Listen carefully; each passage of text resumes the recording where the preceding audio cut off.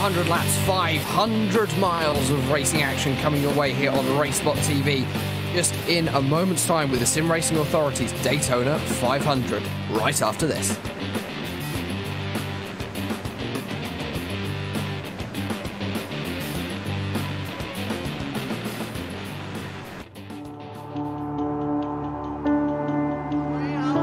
$10,500 richer.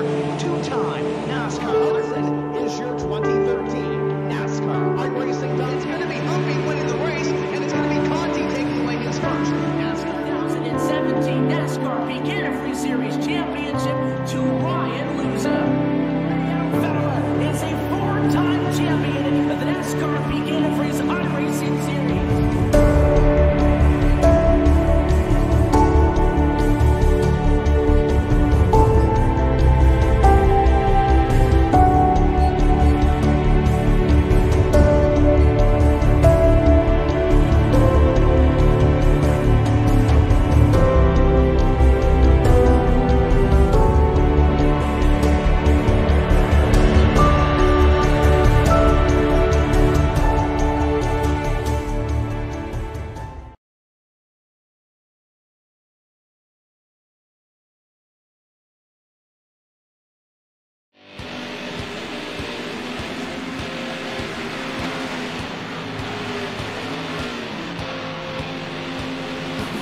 All motorsport disciplines have their race which every driver wants to win. Single-seaters have the Monaco Grand Prix, IndyCar has the Indianapolis 500, and sports car racing, they have the Le Mans 24 Hours. NASCAR has a race which every driver dreams of winning since they were a young child.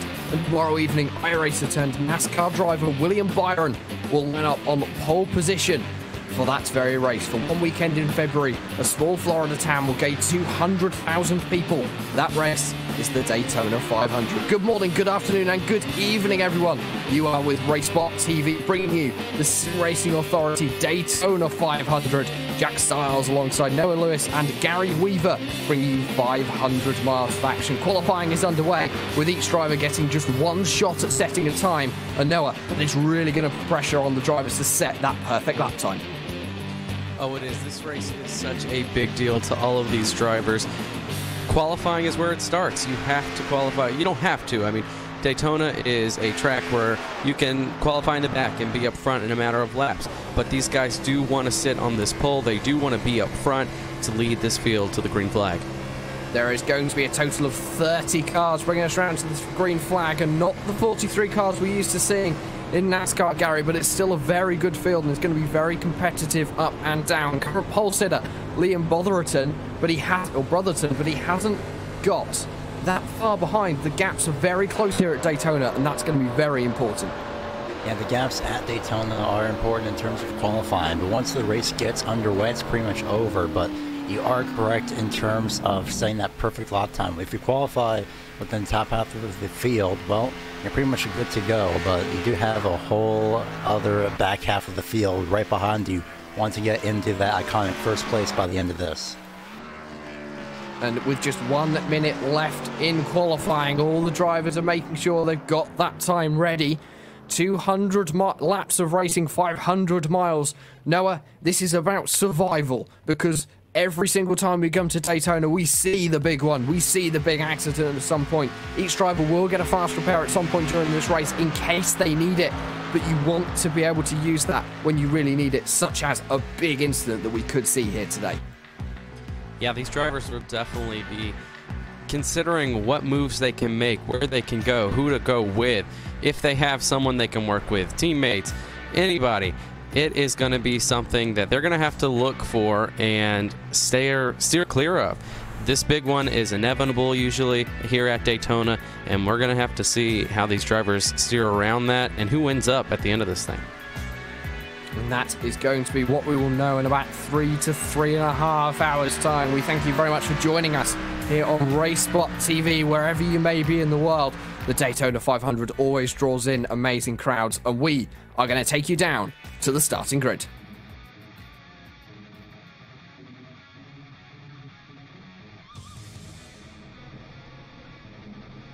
Liam Brotherton will take the pole position on row 1. Alongside him will be Lachlan McMillan in the Chevrolet Camaro ZL1. Third place will go to the driver of Ethan Kurtzen. Alongside him will be Tommy Gassett. Fifth place will be James Coolby with David Shutt in sixth, Ryan Hunt in seventh, Randy Roberts in eighth, Benjamin Nelson in ninth, and Connor Anton in 10th. Noah, take us through the next 10. Nick Northrup is in that 11th spot, Eric Sable in 12th, Brett Pancari in 13th, Robert Barris in 14th, Cameron Ledford in 15th, Garrison Hogan in 16th, Brad Bothwell in 17th, Robert Dudley in 18th, Nicholas Caressel in the 19th spot, and Riley Wyans in the 20th. Gary? Yeah, thanks, Noah. 21st is going to be Anthony Emery, Chris DeShong in the 22nd. 23rd will be Femiola Bobby Cheney. Starts his outside in the 24th position, rounding out the top 25. It's car number 25, Tyler Ducharme. 26th place is Jeremy Dominique. Matt Simpson starts in the 27th place position. 28th, Elijah Drew Gracia. And 29th will be Austin Robertson at 77. Rounding out the field is David Fish in position at number 30. An interesting thing to note, as we have seen the qualifying times on your screen, ladies and gentlemen, is that the drivers from 23rd down did not set time, choosing to start this very long race from the back of the field. And Gary, that could be very important with the strategy and the cautions when we see them. That's going to help. It's going to help those drivers a lot, those that didn't qualify. It could definitely help, especially since they do have a little bit more reaction time and a little bit more space to really react to any wrecks that are just in front of them. And the 2 minutes is up. This will mean that the field will get moving behind our iRacing pace car. The Ford Mustang will take them on the one circuit around this Daytona International Speedway. Noah, for you, first of all, what would be your top tip to these drivers in being able to be there after 500 miles of racing? Well, that's it right there. Patiently working your way through this field. We have 200 laps, 500 miles. That's not going to be over in 5 laps here. These guys have got to patiently be aggressive. I know that sounds like an oxymoron, but being aggressive to the extent of finding ways to get to the front, but not something that's going to cost you your race. These guys only have one quick repair. That's all they're working with here. They need to make sure that they're around after 500 miles. That starts with being a little bit patient. And Gary, what would be your tip to these drivers to make sure that they are, of course, here when the checkered flag flies? Of course, don't go double file instantly right away. Try to get single file as quickly as possible. It may seem pretty boring, and, well, that's pretty much the only strategy that you can use, because if you're trying to catch up to somebody and next thing you know everyone else is going double file right beside you, well, that's not going to work out. If you're split up into 2 packs, you just have to stay at least you have to stay single file, and that's the only thing they have to do. Don't make any aggressive moves early on because, well, again, 200 laps and 500 miles here. As the drivers head themselves into turn number 3, the field will be under the control of Liam Brotherton. He will be the driver bringing us round to the green flag. As soon as that pace car jumps off, everyone now getting themselves into double file, heading themselves through the 31 degrees of banking. Looking at a 93-degree Fahrenheit track temperature, 75.8 Fahrenheit air temperature we're looking at a northeasterly 7-mile-an-hour wind, but it's going to be Liam Brotherton as the pace car dives to the inside. And the green flag flies at Daytona.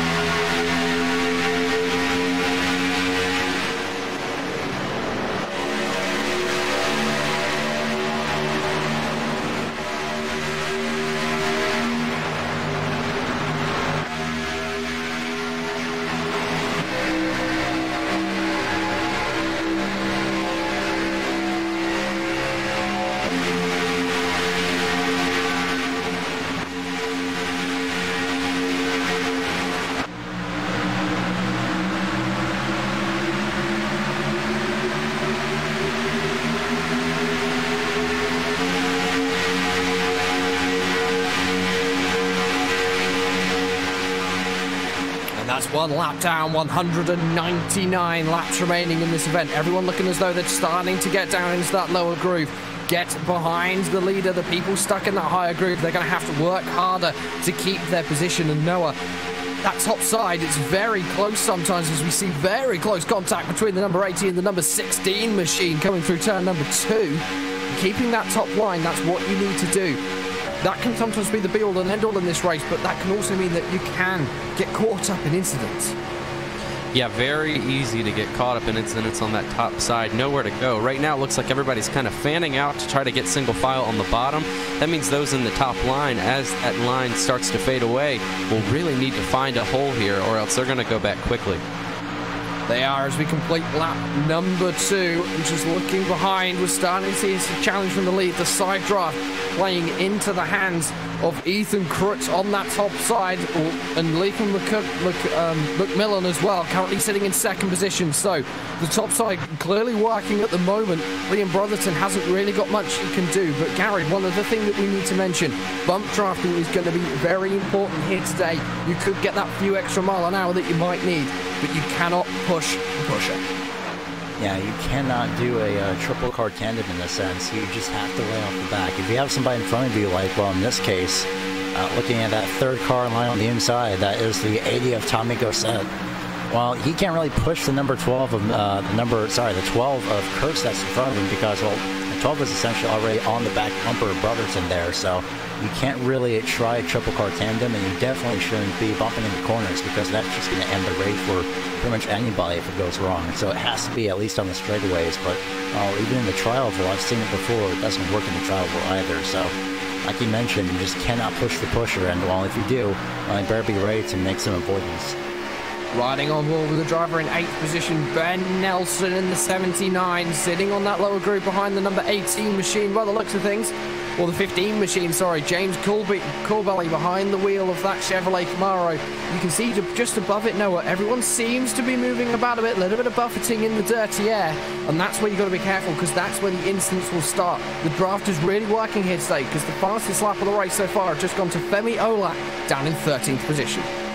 Yeah, and we're starting to see that top lane start to form up a little bit more as one car dives out of the pack. It looks like he's going to the back of that pack, seeing something he doesn't like too early. But one thing we're going to have to keep track of too is this side drafting. Side drafting is a big technique, as the 16 clears for the lead, that these drivers can do to gain some speed. But if you get too close and someone comes off that yellow line and you meet in the middle there, that can chain that big one, and it seems a little early right now for them to be aggressively side drafting.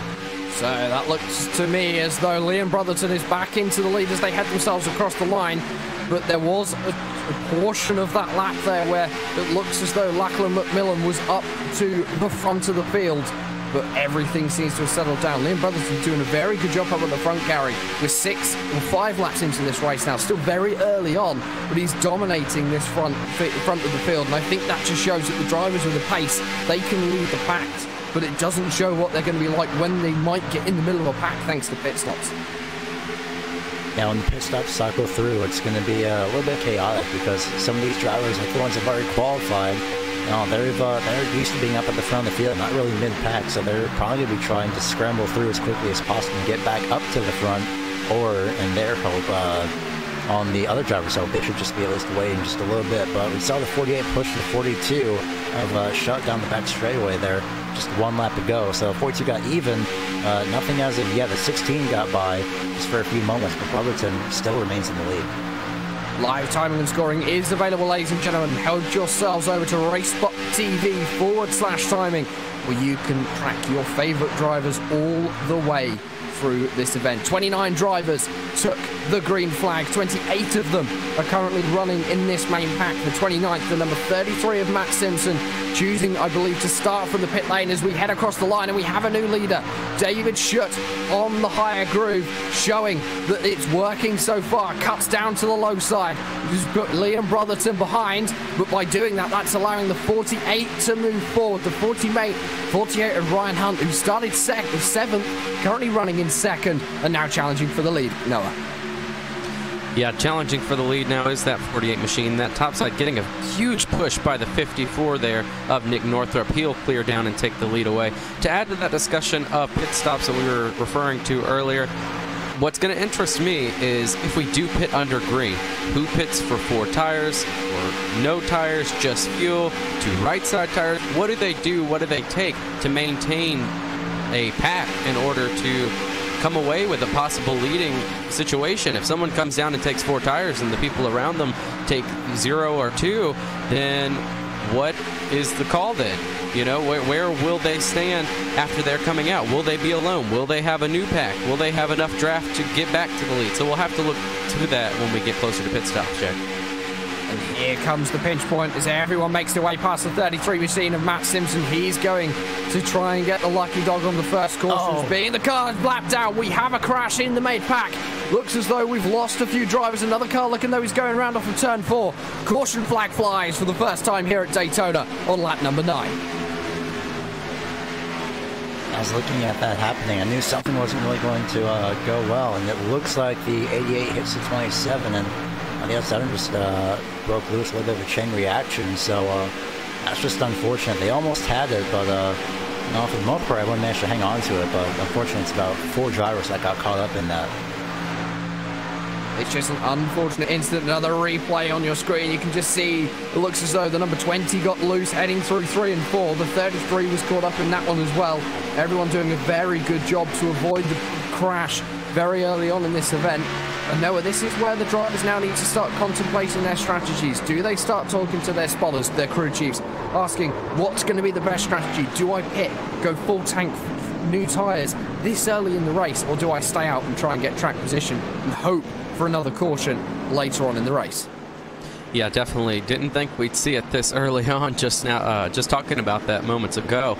But you're right. What will we do here? What is the call here to get off pit road? Lucky enough that if you do take 4, you still have the chance of being with the pack on the restart, and this isn't under green flag condition where you could easily lose that. But we will see here what different drivers choose to do as they come down pit road very shortly. And we have seen drivers cut down onto pit road. 6th, 7th, it looks as though everyone is deciding to pit. And this is now where it's going to get interesting. All the boards hanging out so the drivers know where to stop. Gary, I think this first stop is important because it means that you can get good track position. I believe that maybe 1 or 2 drivers might have stayed out. But no, I think everyone has brought themselves down onto pit lane in this first caution. And a few drivers have, I noticed the 79, Benjamin Nelson, barely overshot his pit box, but he managed to back up just a few inches. And of course, doing that under green flag pit stop is a lot more costly than it is under caution. At least that's my opinion of it, because, well, everyone's running at full speed under green as compared to caution, where everyone is already with each other and you can easily make up your positions. So Nelson, unfortunately, loses a few positions off of that.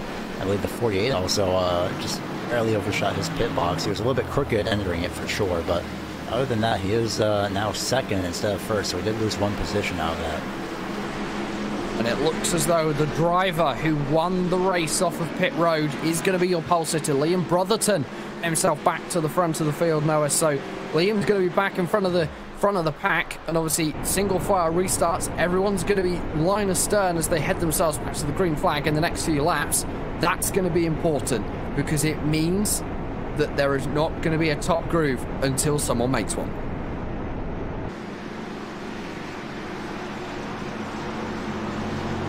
And it looks like that 48 car that went in as the leader, not getting into his pit box just how he wanted to, that was the reason for losing that spot off of pit road.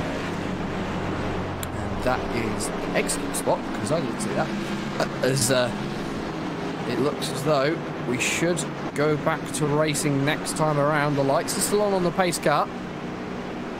But for Liam Brotherton, it's now a case of composing himself, getting himself ready. Lights are off on the iRacing pace car. We will be back to green flag racing next time by. And Gary, pushing off of this green flag, just build your speed up, get your speed there, and make sure that nothing goes wrong.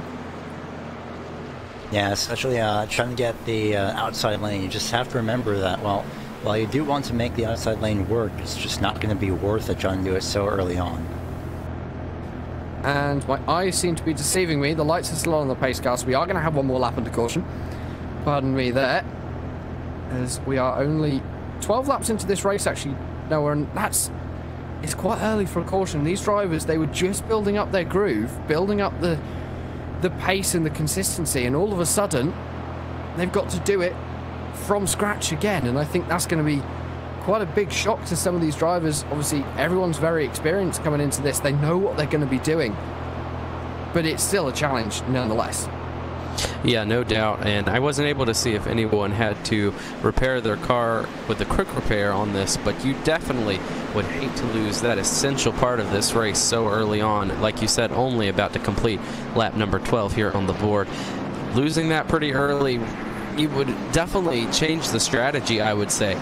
It would go from let's go hard because we have this as insurance to, okay, now I need to think about things. Do I ride around in the back and hope to steer clear? Do I hope to get to the front and hope to stay away from a wreck? You know, do I try to find someone that will ride further behind? As we come up to about, on the back straightaway, coming to, or through the tri-oval, sorry, coming to take one to go, hopefully here. What is the strategy for some of those drivers wrapped up in that last accident? Well, I can tell you that at least all 3 of the drivers caught up in that last incident did not take their fast repair. We do have 4 more callers to pit lane. They are going to be Chris DeShong, Bobby Cheney, Brett Bunkari, and James Colby, Matt Simpson as well, going back down onto pit lane. So something going on, maybe deciding that they do need their fast repair after all, or they're taking drive-through penalties, but it does look as though some are stopping. So I think some people who decided that just taking the damage repairs and hoping for the best, that's not played off there, Gary, and instead they're going to take that fast repair early on. Yeah, it may come back to bite them, though, if they do decide to take that fast repair. 24 is definitely one of them that I'm seeing right now is not taking that fast repair, so it's good to prepare for anything that could happen, because, well, there's always a chance at Daytona that there could be just a massive wreck, and well, if you used your fast repair already, well, you're pretty much done for good. It could also be maybe some fuel strategy, or even just repairing a little more damage before getting back to the green flag there, because that 24 definitely did not take their fast repair yet. So definitely some sort of strategy involved, whether that is taking some more fuel or just trying to get to the rear, something other than the fast repair for that 24 at least. 2 by 2 they will go as they head themselves off of speedway number 4. Pace car will dive itself down to the left-hand side, back onto pit road, and Leah Brotherton will be back under the control of the field with Ryan Hunt running the high groove. We know he's been successful up there. Pace car onto pit road, and we are green again at Daytona.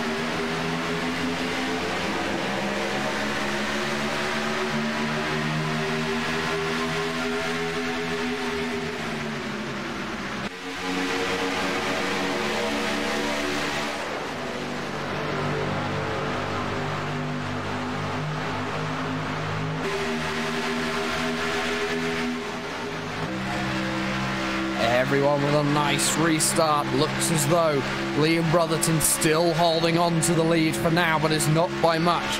Less than 1/1000th of a second as Ryan Hunt moving himself past on the high groove. So something about that high groove, Noah, is really working for a couple of these drivers, which is a bit surprising knowing that the lower groove is the shorter distance around this track. Yeah, with this type of racing, if you can find help on that higher groove like that 48 has with that 16, you can definitely go places. But as you're starting to see now, they're going to need more help than just the 2 of each, as we got one spinning in the back, crashing in the back. And cautions breed cautions. The yellow flag flies once again. The spinning is just about stopped for Cameron Ledford, didn't he? It down in 27th position. There was a lot of drivers involved in that one.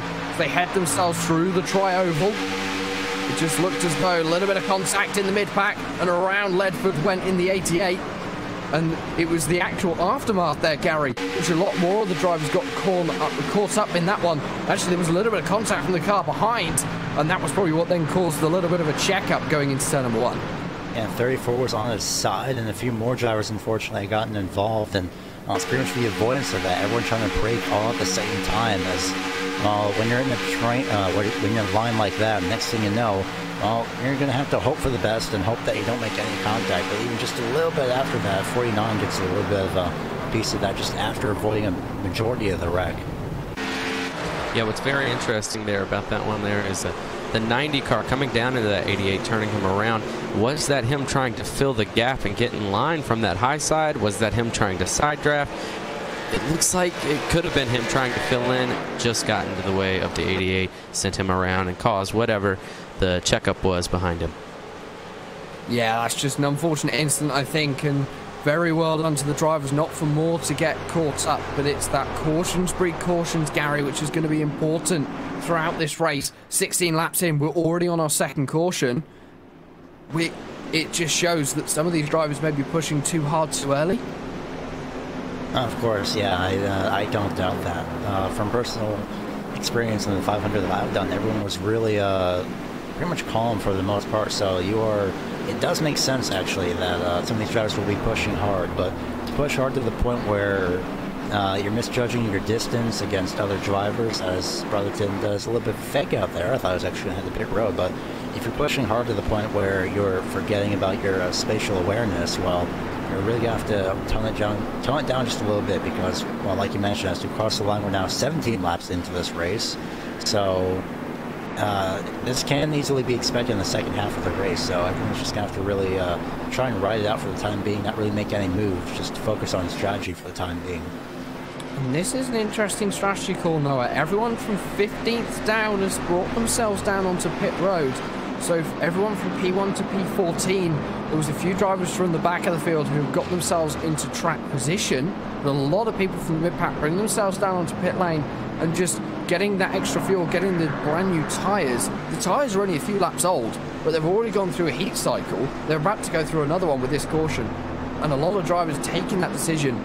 Maybe it's worth just a new set of tyres and resetting, ready for a potential green flag run of 30-40 laps. Yeah, and just as you said, it only takes one to pull the whole train of the rest of them behind down through pit road. Obviously, most of those cars thinking that it was worth it to come down and take the fuel and the tires. Maybe some of them, as we've been saying, trying to stay at the back. So pitting is the easiest way to do that. Right now, we've seen a couple of quick cautions. Definitely, you got to be thinking that some of these drivers are feeling that they don't want to be up there right now so early with all of these guys racing as hard as they are doing it. And I think Gary will probably agree with me. Some of these guys are, maybe it's a bit early. It's only 17 laps into a 200 lap race. It's much more about survival than you think. It's obviously still flat out at 200 mile an hour. But there's a difference between 200 mile an hour driving safe and 200 mile an hour causing an accident and taking half the field out. Oh, of course, yeah, definitely. That's why I mentioned it. I can understand running the top side at the very least, because of course everyone wants to get to the front as the lights look to remain on for the time being. I can understand wanting to run the top side, see how that works. If you're using it as an experiment to see, okay, well, if we can do this later on in the race, let's see how it works now, and use that later on. Well, if you're doing it pretty much every lap and actually trying to actively race the inside lane, no, it could work, more power to you, but is it really worth it so early on? And one thing to mention to you, ladies and gentlemen, is that as per the rules of the NASCAR Cup Series, we have split the Daytona 500 into 3 stages. The completion of stage 1 will be at lap 60. The completion of stage 2 will be at lap 120. And of course, the overall winner, the end of stage 3 at 200 laps. The overall winner for this race will receive a prize of $200 and a trophy, with each of the stage winners winning $25 each. So it's not just pride on the line today, Noah. It's also a nice wad of cash. Oh, definitely. And that throws in another element there. Those stages pay out too. $25 is better than nothing. So some of these drivers are definitely thinking about maybe getting up front for that stage win and putting it all together for the end of the race. If you can win both stages and that final amount, that'd be a hefty payday for you. And that's going to be a payday which someone could take away the maximum amount of $250. And a very nice looking trophy as well. We will have pictures back to you in just a moment's time, ladies and gentlemen. Although we still have another lap to run under caution, so it shouldn't be too long now. Gary, these drivers, I believe one more lap under yellow, back to green flag racing. And I think everyone will now be wanting a slightly longer green flag period. Oh, of course, yeah. Especially with all this going on, everyone has hopefully gotten the cautions out of their system and is starting to think, okay, well, let us all decide to just calmly race and just see where it takes us. But with the $25 for the stages, well, that could throw in just a little bit of an element of aggressiveness. But what really would be the point through, of course, it is only $25 and, of course, well, bragging rights in a sense, but it's not the end of the race, though. It's still a long way to go. I mean, we're only a third of the way into this stage, Noah, so the drivers are still maybe thinking, well, there's still a little bit of way to go. A lot could happen in the next 40 laps, even to the end of this first stage. And then when you think about it, 180 laps to the end of the race, it's a long, long way to go. Definitely, and it's all about what you want to risk, what you're comfortable with risking. Are you willing to risk the 200 for the 25? If you feel that you've got a car like that number 10 car of Liam Brotherton, who we've seen at the front pretty much since the drop of the green, starting first, riding in the first position right now. If you feel comfortable with being up there, then go for it. If you feel comfortable being in the 5th spot, like we see Ryan Hunt, go for it. If not, then now's the time, right before we get to the end of this stage, to say, okay, I'm looking at big picture here. It's time for me to drop back and be a little less aggressive than these guys going for it right now. As the field rounds itself out of turn number 4, the pace car dives left. The petals will go to the metal in just a moment's time. We are green again here at Daytona. Liam Brotherton bringing us round 2. The green flag slowly building up the speeds, trying not to cause the accident that we saw last time around. And heading into turn 1, Connor Anton, Noah, he's sitting in the lead. Yeah, getting a great push by the 42 of David Shutt right now is Connor Anton in that number 4 car. He's battling side by side right now with the 10 car of Liam Brotherton. Let's see if that 42, he has the advantage right now with the 42 on his bumper. A bit of a gap right now to Liam. He's going to clear Liam for the lead. Is he going to take it, or is he going to stay with that 42 and try to drag him? He takes it down to the bottom of the track. He does. He dives down into the lower groove, leaving the 42 on his own there, Gary. Vulnerable to what's behind, although the 9 could give him a help. The bump draft might play into David Shutt's hand, and something clearly has, because he's taken over the race lead. Liam Brotherton, he's sitting down in 4th position, so in 1 lap, he's lost a lot of track position, and that could be important. However, still a long, long way to go. And it's a very long way to go, and it does give a little bit of time for that number 10 to get back up into the front of the field, but for the time being, he's just stuck on the inside lane. Now look at down the 42, the outside of David Shutt is trying to get at least just a little bit ahead. He got a little bit ahead of that 4 on the inside lane, but right now, oh man, the 9 of Eric Sable, Eric Sable, he dives down into the inside lane, and here comes multiple drivers to pit road. And this is an odd choice. Why is everyone diving down onto pit lane? I'm not sure. As a big crunch point as everyone tries to get down to the pit speed. Obviously no pit speed limiters in these cars, so everyone having to manually control the speed. This is an interesting strategy. What I'm thinking right now is that these guys, maybe they're closing pit road with 2 laps to go. We see that's a common rule for these stage races. That would mean that this would be one of their last opportunities to dive down pit road. Maybe looking big picture, not looking toward a stage win, but looking to get out first and not have to pit when this caution is coming out on lap 25. As we see the 03 car running the highest groove of the track, almost in that safer barrier, making sure that no one else is going to be able to get into the way as we get more pit visitors this time around. Heading through the tri-oval, David Shutt is going to be leading this race. Some of the drivers who just brought themselves down on to the lane currently running down the backstretch between 2 and 3, Gary, so they're not under any worry of being lapped at the moment. However, if the pace of this leading pack is just 2-3 miles an hour quicker over the course of a lap, before long, they are going to be right on the tails and putting these people laps down. Yeah, it's not really going to work out for them for the time being, but when it does come to, does cycle through and everything works out properly, well, they will hopefully be able to make it, but they're trying to get around, so hitting a lot earlier on. But even I'm confused at that strategy, but we'll probably find out, because these cars can last about 40 laps on fuel, so that's pretty much right now. about, I believe, 35 or so, just over 35 laps until the stage ends. So we should be fine, and they should be fine, I should say, until lap 60. The only thing that I can think is that the drivers are running a risk of running out of fuel in that 2-lap window before the end of the stage. So the pit lane will be closed and they cannot come in and take service without getting a penalty.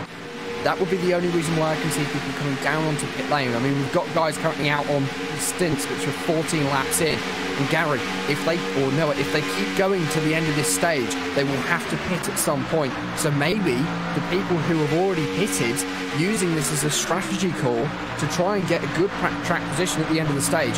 If we go green from now, I would say that everyone in the top 7 will have to pit before the end of the stage. Everyone from about 8th down, they're fine. Yeah, that's right. And my apologies there, folks, for thinking that it was lap 25. 25 is the number of dollars that they will win if they do win this stage at lap 60. I think that was the misinterpretation on my end. But yes, we will have to see these guys make a pit stop. Maybe they reached their window, and that's why those others pulled off the track while they did. As we see the leading pack getting themselves around the 25, putting him a lap down. The 25 is, of course, the driver of Tyler Duchemery. He's down one position away. He started, but he's been up at the front of the field, Gary. We saw him fighting in the mid-pack. He's now put a lap down, but that could obviously play into his hands if we get a caution. This lead pack is really catching the people who have put a lap down, riding on board with that number 25 machine now. He's slung himself into this lead pack quite nicely, so he's going to now build up the speed and maybe try and save some fuel. And it's great to save just that little bit of fuel, especially early on in this race. Even though he's in between just a couple of lap cars, he's probably going to let them by and just let them go by and tag on to the very end of this pack. But at the moment, he's pretty much fine. And I don't think that those last two drivers, Cameron Ledford and Garrison Hogan, I don't think they'd really want to try and make a move on the outside just to get around. So it's not really, still, again, it's not worth it. It's way too early on to do anything too risky like an outside move where you could easily fall back or pretty much anything like that overall. So it's better to just ride back, and the only time you should be going to the outside is either avoiding lap cars like right now or cooling down your engine. Yeah, everyone now running single file around the Daytona International Speedway as we see the number 12 getting very loose through turn number 3. Did an absolutely brilliant job of holding on to that one. Ethan Kurtz, hands out to you as they go 3 wide through the tri-oval. He's going to try and build up that momentum again, Noah, but very close to another big accident. Very well avoided by Ethan. Yeah, definitely, and we've seen in this race already a lap car playing into an accident. I didn't think it would be much of a difference when we're running single file and could easily go around them, but obviously that is something that it always needs to be looked for when there's a lap car and you're approaching with such great speed. I mean, these guys are going multiple miles per hour over what those cars running single are doing. So once they come up to them, it all depends on where that lap car goes and where you need to be to avoid it. That's exactly right. Looking at this pack now, you can see the number 12 slotted in behind the 25. The 25 is of course a lap down, but he's still running in this lead pack. He's just not going to put any pressure, and Ethan Kurtz deciding maybe it's best just to sit here. The car ahead of the 25 is the 88. The 88, Cameron Ledford, was the car that we saw spinning on the second caution. So he's managed to recover himself quite well. There's a little bit of bump drafting going on in the pack. The 25 moving to the outside. Are we starting to see the formation of a higher groove once again here, Noah? Or are some drivers just trying to get round some others? It's very interesting. With this pack how it is as we're approaching another lap car here, there's so little of cars, so you're really going to need to know who's coming with you. So as we see this 9 car now making a move on the outside, looks like, yes, that line is forming with the 9 and the car right behind it of the, I believe, 25 there, but you got to know who's coming, because if those two aren't going to get to the front by themselves unless they can really get a monstrous run, and so I'm not sure what the plan is here with no one else helping them. And it just looks as though at the front of the field, David Schutt staying put in the first position, running, cutting through the air for everyone behind. He's going to be using more fuel than everyone behind him, Gary. Could potentially mean that if we are getting a nice long green flag running stretch now, that he's got to go one lap shorter. And that can be the difference between a caution or no caution, as we see the higher grooves start to build up the momentum. 204 miles an hour for Cameron Ledford. He's the third car back at the top. But for the number 9, Eric Sable, he's running at 200 miles an hour. David Shutt at the front of the field is running at about 199, 200 miles an hour, I believe. So the top side may be showing just a little bit more pace. Yeah, top side is speed, especially since that 25. He doesn't really have much to lose in terms of, well, I believe it's actually one of the drivers that went to pit road early on just after that restart, so he's got really nothing to lose. But you are correct in terms of David Shutt using all the fuel, because he has to be on full throttle at this point, because, well, he's leading the field. There's really nothing he can do. He doesn't really have a choice. He could go half throttle or 3/4, but that's going to stack up everybody on the inside, as well as give the advantage to that 9 on the top side. He's actually getting a lot of help from Ducharme there in the 25, so giving a lot of space just to make sure that nothing bad happens, being very respectful of space. And that 25 occasionally backing off. 42 looks like he may let him in. Look at that already, just with a little bit of help from the 25. Eric Sable is not going to be the one using all of his fuel, so the 42 can actually get a little bit of a rest. So the number 9, Eric Sable, moves himself up into the lead. The 25 cutting just in front of David Shutt. Shutt is going to actually lose just a little bit of momentum. Interesting to see that the 25 is getting involved in this lead battle here, Noah. Maybe working with that number 9 machine. 2 teammates, 2 friends working together. And the number 25 of the driver, of Tyler, just showing that he's sacrificing his own race to help someone else. Yeah, definitely right now. You know, it really surprises me how they were able to get that big of a run with only 2 cars, opposed to all the cars on the bottom, able to get that type of run to get up to the front of the field right there. You know, and even still, they're pulling away. They're gapping that 42. So these guys definitely are working together, definitely know what the plan is right now, as they're going to stick together here. They waited for each other to get clear. They helped each other get to the front. So definitely working together as they head into turn number 1. Now it's going to be interesting to see if the 25 continues to bump draft, because if he can, that could give Eric Sable just a few tenths of advantage, Gary, and that few tenths, that is very, very important here. When you think of the 200 miles an hour, it's a further distance than you'd probably think. So for the number 25, his concentration is now on getting himself just that little bit further forward, getting away from the 42 of David Shutt. But Shutt at the moment looking very comfortable, sat in second position. Just sat in the draft, saving some fuel, trying to gain back what he's lost, running on full throttle, as you said. Yeah, now he's definitely going to be letting off just a little bit. If he was running on full throttle, he would be already out to the back bumper, and, well, right when I say that, there's still a bit of distance, so he's running full throttle possibly at times, not constantly, because he doesn't want to, well, A, use all of his fuel up and, well, of course, get right to the back bumper with 25. As he peeks out to the outside, I was actually going to bring this up, is that I wonder if the 25 was going to get pushed by the 9, and, well, when the stage caution comes out, that could actually help out the 25 here, but at what cost of the 9 of Sable? So this is actually pretty interesting. You know, Gary, I was just getting ready to bring that one up too. Why, if they're working together so well, why isn't the 25 leading that pack? He's a lap down now, just getting back on the lead lap with that pass. To the point where now it's not a lucky dog situation. It is a you're back on the lead lap situation right now, leading those leaders, but back on the lead lap with that pass around the 9.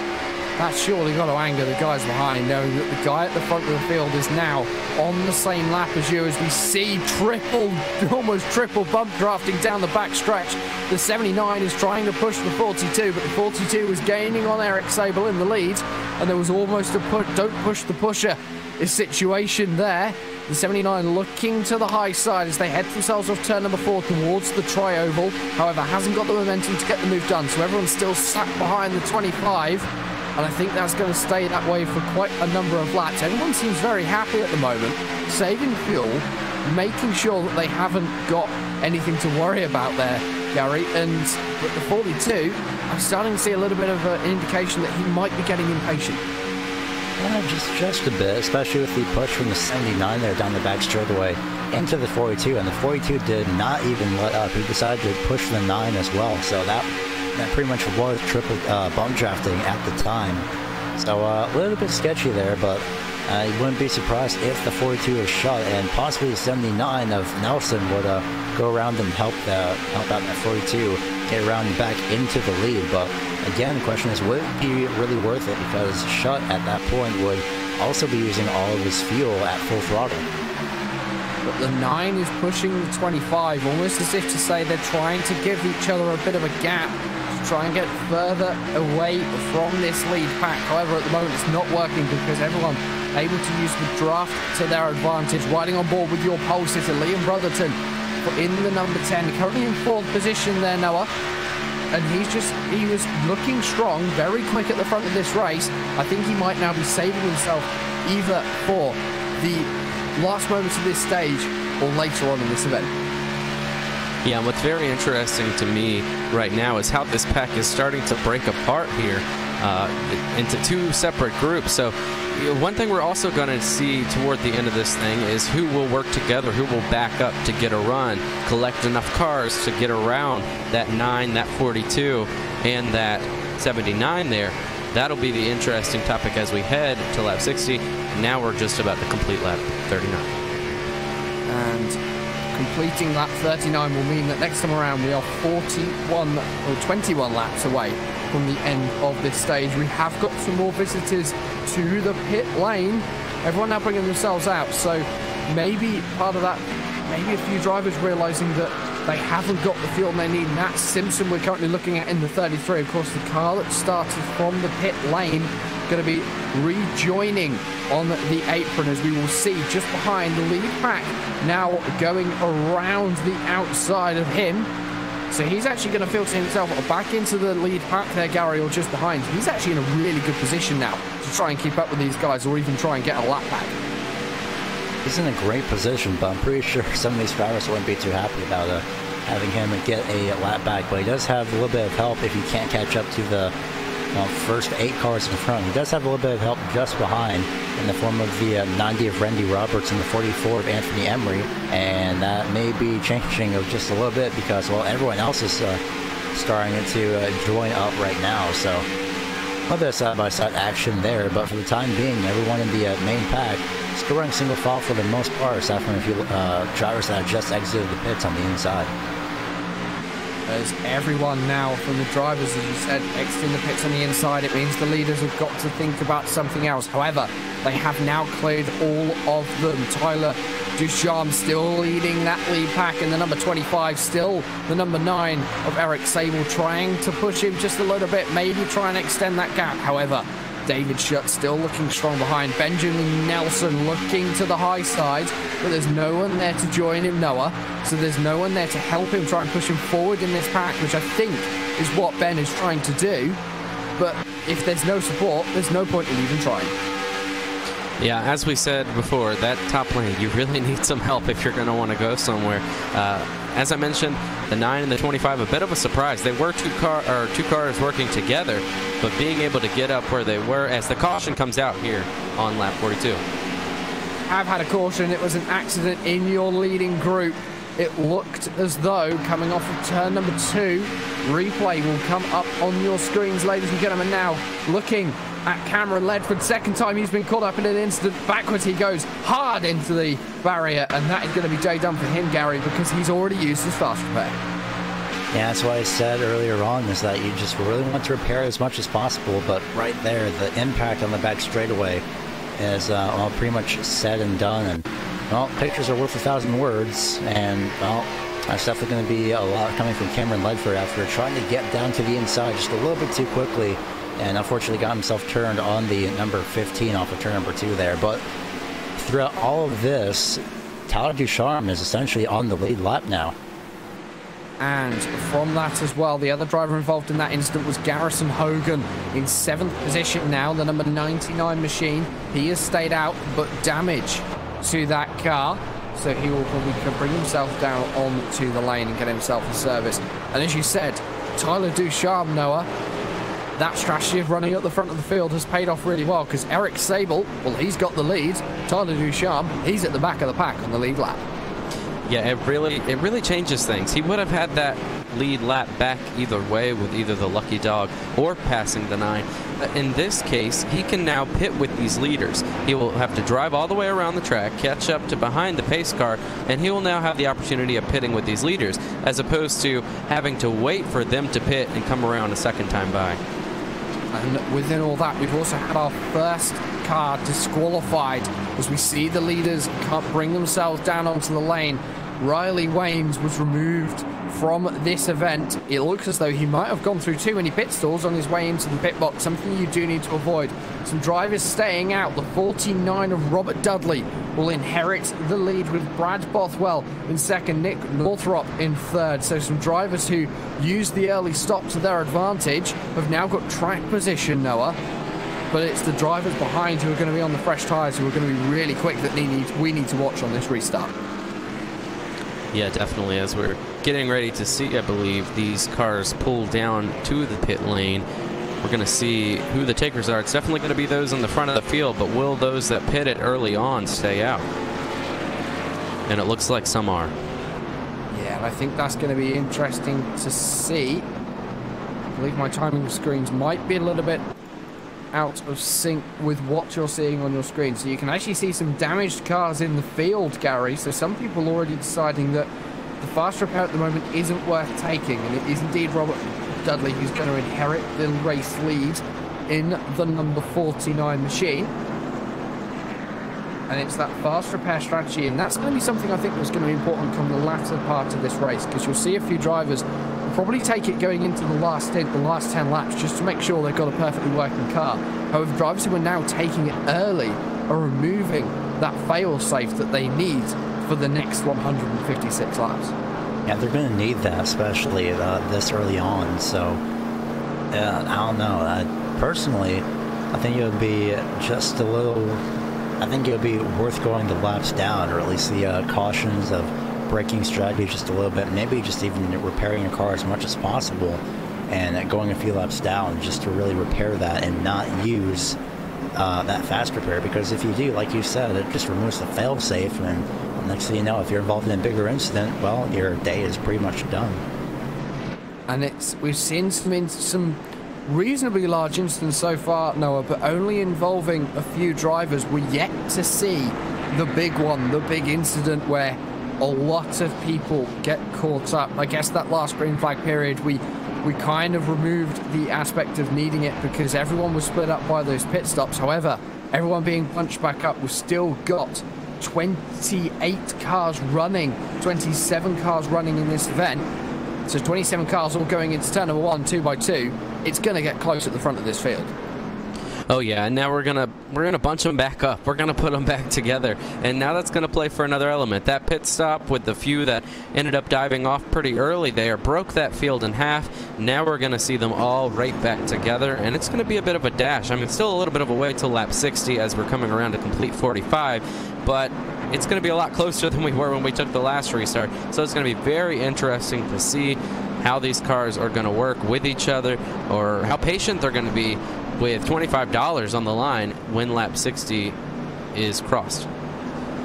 And we will have to wait and see, not long until that will happen. If you have just joined us, you are watching the Sim Racing Authority's Daytona 500 live on RaceSpot TV. I am Jack Stiles, and alongside me is Noah Lewis and Gary Weaver. Hugo Luis is behind the cameras for you today.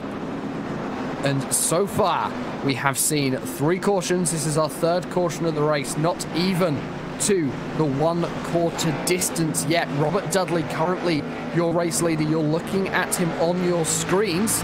As the lights go off on the RS and pace car, we'll be back to green flag racing. And now, this is the point where everyone needs to just tighten the belt, make sure they're ready, and go for it. Yeah, especially with the stage ending in just a few laps, actually. I believe 14 laps when we get the green. So everyone is going to be just a little bit more aggressive. But again, I'm hoping personally that they're not too aggressive, because while it's not really going to be worth it, especially while everyone is side by side, some drivers on new tires, some on old tires especially, it's just going to be something to watch out for. So hopefully everyone can settle down as quickly as possible, but I wouldn't doubt to see that we'd have a few more drivers on the top side racing for that stage win. Yeah, I think everything is now going to get a little bit more aggressive in these closing stages.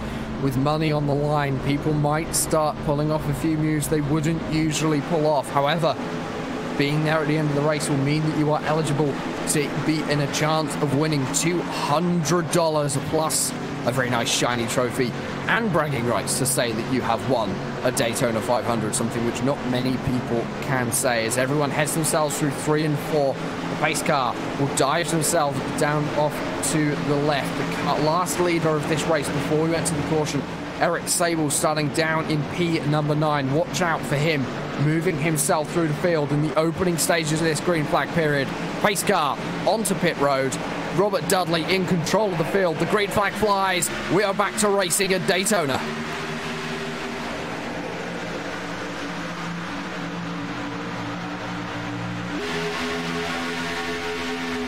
And right now we have some new faces up toward the front of the field.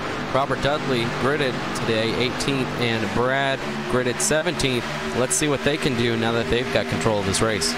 So a few drivers who might not be that experienced running up at the front of the field, now getting it, being thrown into the deep end. In just 3 laps time, we will hit the quarter distance, 125 miles into this event. But of course, still a long, long way to go. It's heading themselves into turn number 3 and 4. A little bit shuffling further behind. Ryan Hunt in 48. A driver who we saw up at the front at the very start of this race, Gary. He's got himself back up into P number 5. So I'd expect to see him as the first driver we see challenging for this lead. I would not doubt that whatsoever, because he's got the 30 of Brad Bothwell, who's pretty much just gotten left out to dry at this point, because everybody, I guess they knew that everything was a little bit too wild in the first few laps, so they're definitely trying to settle out as quickly as possible.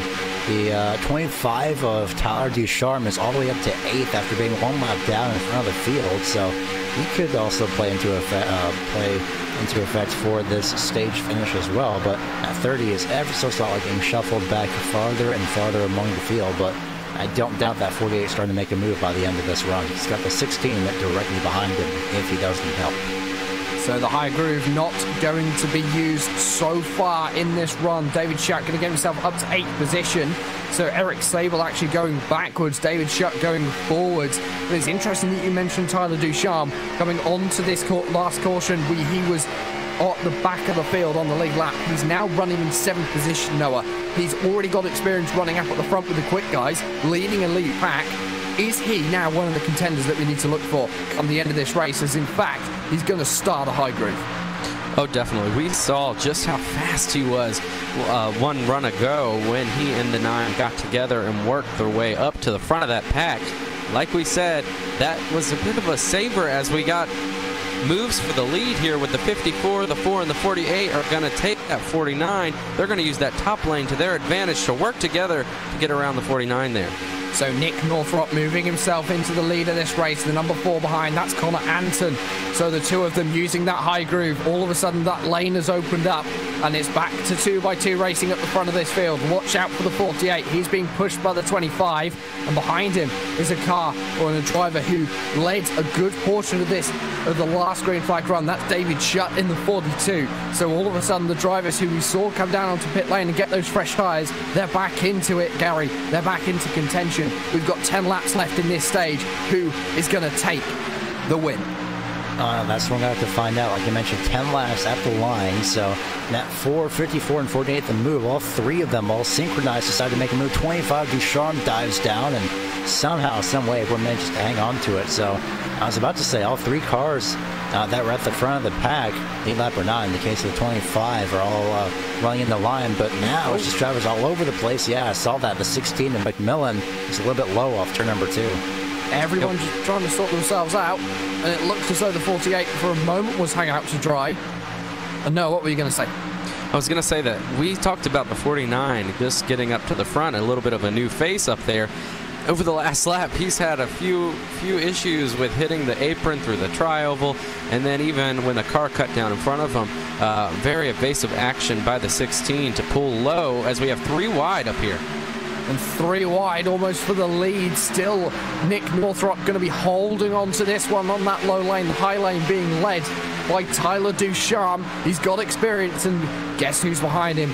It's the number 9. Eric Sable has all of a sudden brought himself back from 10th position, sitting in 5th, running the higher lane with Tyler. So the 2 drivers who got themselves to the front of the field last time, they're back at it again. And Gary, this is a very strong pairing we've got to work out for, but it's going to look out for, but it's going to be even more important now they're both fighting for the same position. Oh my goodness, that was close by David Shaw, turn number 3, but yeah, you are right. The 25 and the 9 can work together really well when they're on the appropriate line. The 42 almost jumped up in front of both of them, but unfortunately they didn't have enough of a run, so they're going to be single file for the time being as Ducharme tries to get back in front of the 9. There he goes. And 30 again stuck up on the top side, so he's not having the best of luck. Look at the move by the 10 and the 79 off turn number 2. And the 25 is falling. Same with the 9. Everyone is scrambling to get up to the front here for the end of the stage. And no one looks as though they can decide what lane they want to sit in, because the number 9 has now dived down. Tyler Ducharme has fallen back. It's now the number 10, Liam Brotherton, in 3rd position, who's leading the higher lane, or it looks as though the lower lane might have just that little bit more momentum. 7 laps remain in the first stage, and we will find out who will be able to take that first $25 prize. At the moment, it's still Nick Northrop in the lead of this one, but watch out for Liam Brotherton. We know he's quick because he set the pole time, leading the higher groove. I think that one's going to be important when it comes to it, Noah, because although, as I say that, he's not having help from behind. The 79 is not pushing, and that's what the 79 needs to do to get up to the front of this field.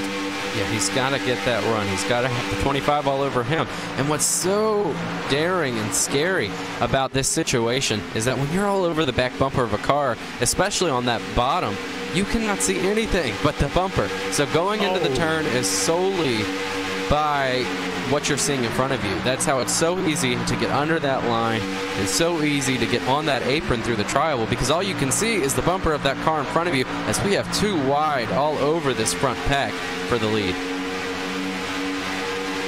Oh my goodness. Well, the 4 of Connor Anton dived up in front of David Shaw off turn number 4 there just for a few moments, and well, he's back to the inside. That was a really close moment there, but David Shaw finally back into the lead for the time being. Brotherton trying to attack as well, trying to help that 42 back to the front, but look at that. They just lost a whole bunch of momentum there, so Connor Anton may give a shot at this in the closing laps of the stage.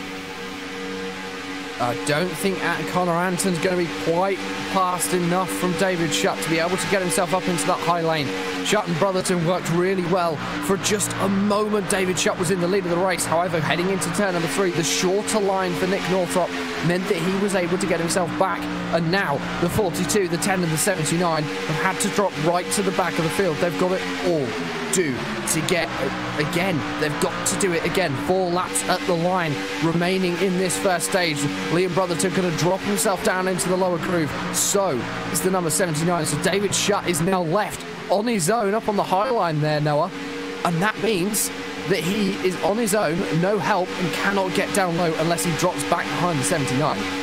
Yeah, he's going to need to find a gap here. It was really unorganized. They had to organize that line. David Shutt was running the middle lane. We saw the 10 running the top. They had to keep that line organized for it to work. Obviously, they did not do that. Now David Shutt just looking to drop in and hope that he can find another way up to the front.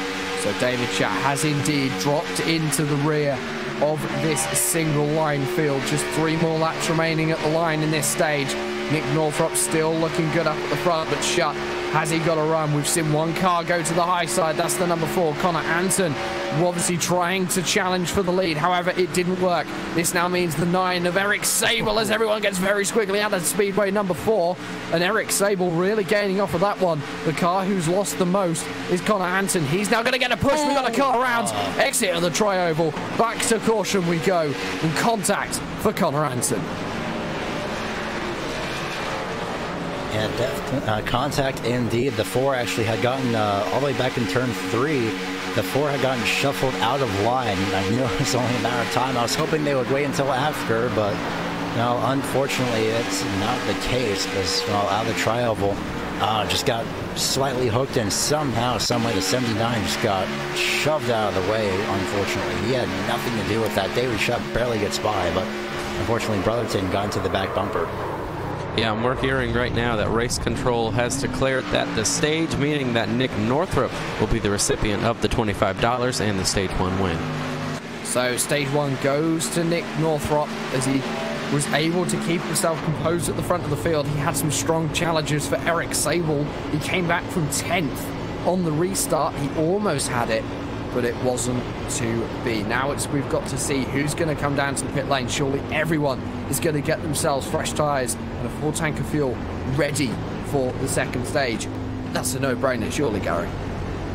Oh yeah, of course. Yeah, definitely. Goodness, no matter what strategy I'm on, it's at this goodness lap 60. This acts like a little bit of a stage reset, if I could properly speak for a few moments here. But it acts as a good reset here for this stage, because once you cross the line under pit road, you're pretty much heading to lap 60. So either way, this could act as a good reset for some drivers. You could get to about lap 120 maybe on the fuel. At least with a full tank of gas at the very least, but either way, it's going to be everyone just has to come in at this point, so I don't see why not. And that does indeed look like what everyone is going to do. The pace car is probably going to be the only car staying out. There's a few drivers taking a very late decision to bring themselves down onto pit lane.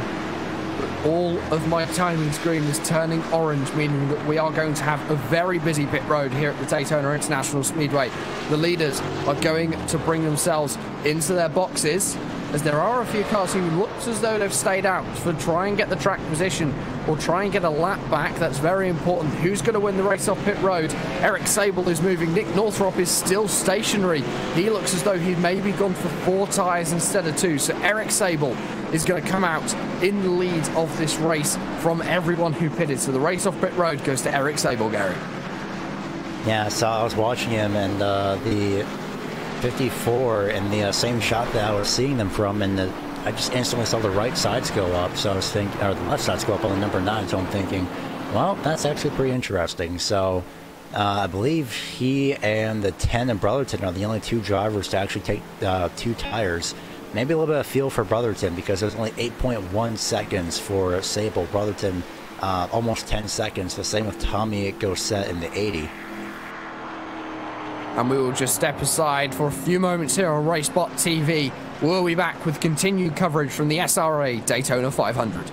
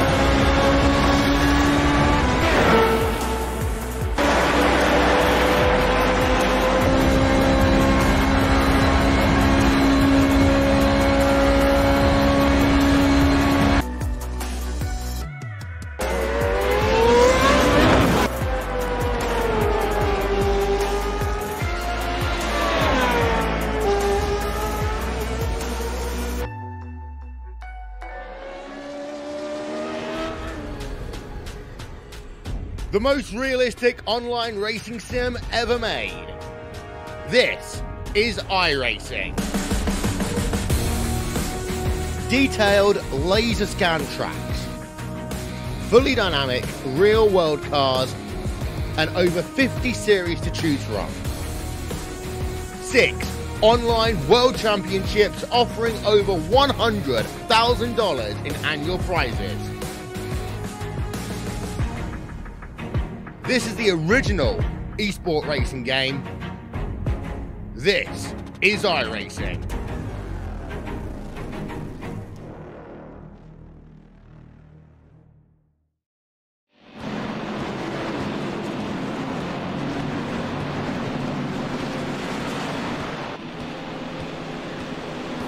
The end of caution number 4, the start of stage number 2. The race goes on at the Daytona International Speedway. Welcome back, ladies and gentlemen, to RaceSpot TV and our coverage of the Sim Racing Authority's Daytona 500. If you're all looking to warm yourselves up ready for tomorrow night's Daytona 500, you are in exactly the right place. Jack Stiles, Gary Weaver and Noah Lewis bringing you all the action as the pace car dives itself left onto the pit lane. Eric Sable will lead us round to the green flag with Liam Brotherton leading the high lane. The green flag flies and the speed builds as we're back to green flag racing with 138 laps remaining in this race. And Noah, we've seen a very competitive first stage. I expect to see the second as we start getting closer to this final run to the checkered flag. Yeah, definitely going to see. We've already seen the intensity up. I don't know how much more they can take with these cars right now here, but they're going to have to continue to think a big picture as we see that the 9 of Eric Sable goes up to block the 10, trying to maintain that lead. Looks like he'll probably drop it. Yep, dropping it down in front of the 42. Now that the 42 has the run, but big picture still on the line here. Lap 200 is where the big money is, where the trophy is, where the bragging rights are. That is where they're trying to get to. They've got to keep that in mind here. And of course, your winner from stage number 1, the number 54, Nick Northrop, is dropped down to position number 5 through that caution, taking a slightly longer pit stop. We've got another 60-lap caution, or another 60-lap stage coming your way. So this stage will conclude on lap 120, leaving an 80-lap stage 3 for that final run into the flag. The high lane seems to have disappeared now, Gary. Everyone back to running that lower lane.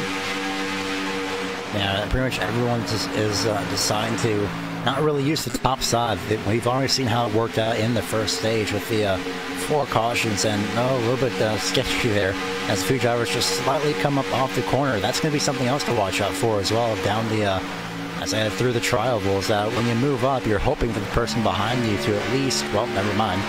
I was about to say you're hoping for the person to at least follow you or back off just a little bit if you're trying to cool your engine, especially instead of getting yourself turned by mistake. Well, Liam Brotherton and the 12 of Ethan Kurtz and, well, now the number 9 of Eric Sable have all decided to make the top side work as much as possible. I was about to say Brotherton and Kurtz were about to challenge for the lead. Well, they can't really do that now, but that 9 is doing a great job of controlling both lanes. That's a great opportunity. And that's really what you need to do to consolidate your position at the front of the field. And we've seen that from Eric Sable over the last couple of laps.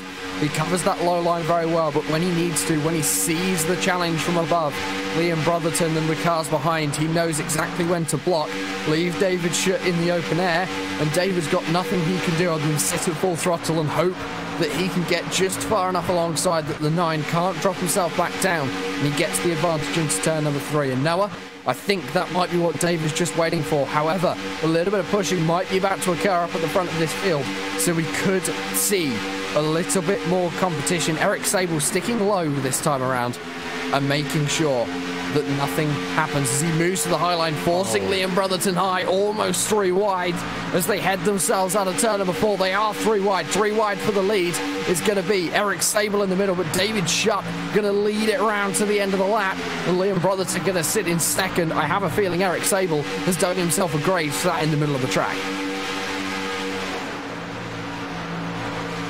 He definitely has for the most part, and well, that very top line is not going to help out too well, so that 10 is going to fall back. So that almost didn't end all for the 9, and well, it pretty much did. He shot back to 4th for the time being, so he's going to hopefully try and not make that move again as he just gets in front of the 16 of Macmillan. And I was just about to bring up, guys, that he was doing so wonderful, controlling those lanes, top to bottom, not making it to where he could get in the sucker hole, as they call it, of 3 wide. That's what I was getting ready to say. He's got to keep it to where he does not end up getting split by those 2 cars, and that's exactly what we saw happen. And for David Shutt, that was the opportunity that I think he was waiting for. Was able to take a really nice advantage off of that one. He's now got himself to the front of this lead pack. The first 14 cars in your field are currently running in this one. We've then got a group from 15th back to 23rd. Gap between the 2 groups, looking at about 2nd and a half. Tyler Ducharme moving himself up to 2nd position. So the number 25 now, using a little bit of the draft. It looks as though actually number 80 has got out of that one there, Gary. So maybe just a little bit of a strategy call. Didn't want to be running up towards the front. He's going to drop back and save some fuel. Yeah, that 80 of Tommy Gossett, he's definitely wanted to at least, you know, save fuel. I'm pretty sure he doesn't want anything to do with this. He wants to have a little bit of an open lane where it's not so far up to the front, which is pretty understandable. So he's going to hopefully drop back just behind the 48 of Ryan Hunt here. And he's just going to lay back, let everything happen and play out in front, because, well, if you don't feel safe up there, I mean, by all means, he probably doesn't. He feels a little bit uncomfortable standing up there with all those cars making all those moves. So it's a very smart strategy to really just lay back, let everything play out, and save a little bit of fuel at the same time. Looks as though Matt Simpson, 33, has brought himself down onto pit lane. So pit service for the 33. A little bit of smoke as they head themselves through the tri-oval. But everyone's still looking nice and steady up at the front of your field. Focus back onto your leader, and in fact riding on board with him now. The number 42 looking backwards from the Illinois driver of David Shutt towards the driver of Tyler Ducharme. And Ducharme has really done a sterling job here, Noah. He's got himself back onto the lead lap, and behind is his friend from a couple of green flag runs ago. That's Eric Sable. So these two, expect to see them working together. We've seen it a couple of times already, and I have a feeling it's going to carry on throughout this race. Yeah, it looks as if Tyler's kind of hinting toward the top, showing Eric that he's ready to make the move. You see him right there, maybe cooling off the engine, or possibly hinting toward the top, like I said. Same story. Oh, as the caution comes out. We have got another caution. Looks as though the second pack has had an incident. The number 90 looks stationary. That's Randy Roberts, and that's heavy damage to the 90. So replay up on your screen now.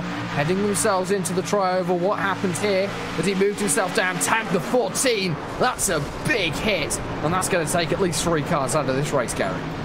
Yeah, and looking at the replay, and the 14 was just a little bit up, and I think the 90 tried to side draft, but that was just in front of the 77, or 75 rather, of Robert Burris, who had just lucked out of that. But unfortunately, multiple drivers to 77 actually, he did get a piece of that as well, unfortunately, as well as maybe a few other drivers. I believe 37 had just made it through, but unfortunately are back under caution after a little bit of misjudgment of space there. And for Randy Roberts, I have a feeling when he brings that number 90 machine down onto pit lane to get that fast repair, because I can tell you now he's going to need it. I have a feeling he might also need a sick bucket, Noah, because he did complete a lot of spins, of course, hitting in that safer barrier on the outside. The safer barrier brought in as a safety innovation, one of many throughout the early 2000s that really just brought up the safety standards, absorbing a lot of the energy in these high-speed impacts. But for Randy Roberts, if he hasn't already used that fast repair, that is day over.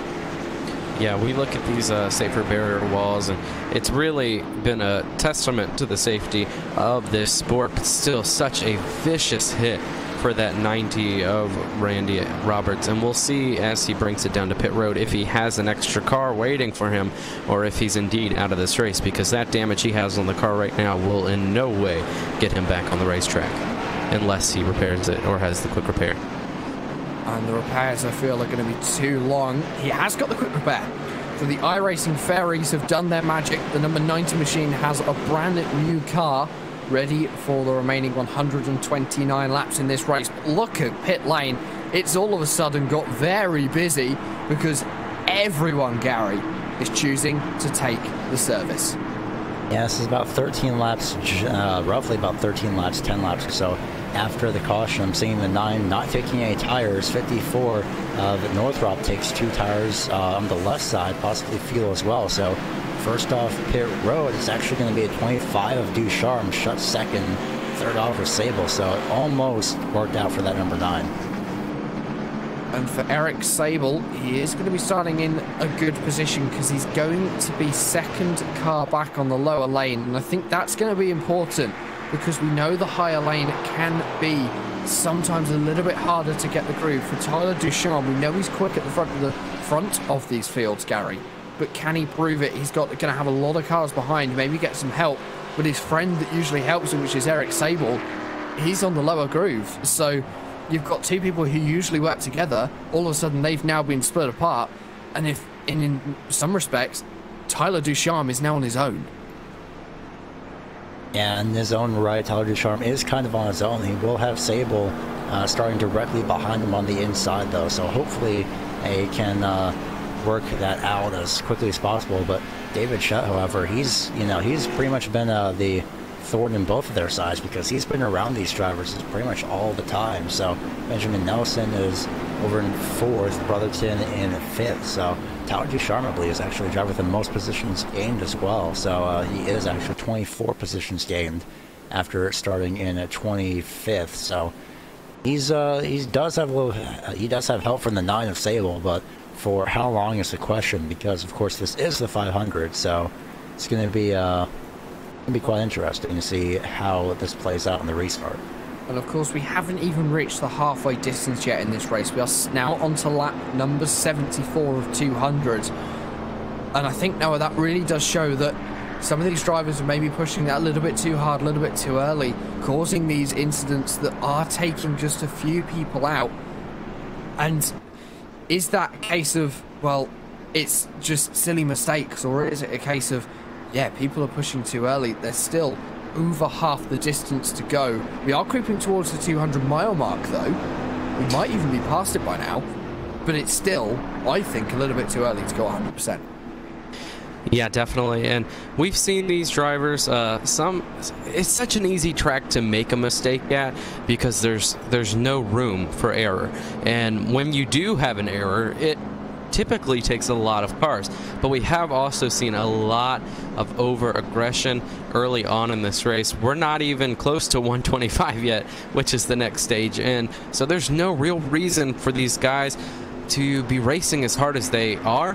I have no problem with tough racing, but when you're pushing it to an extent where you're putting others in risk of not finishing this event, then you really need to get the priority straight. The priority is the end of this race. That's what we need to make it to.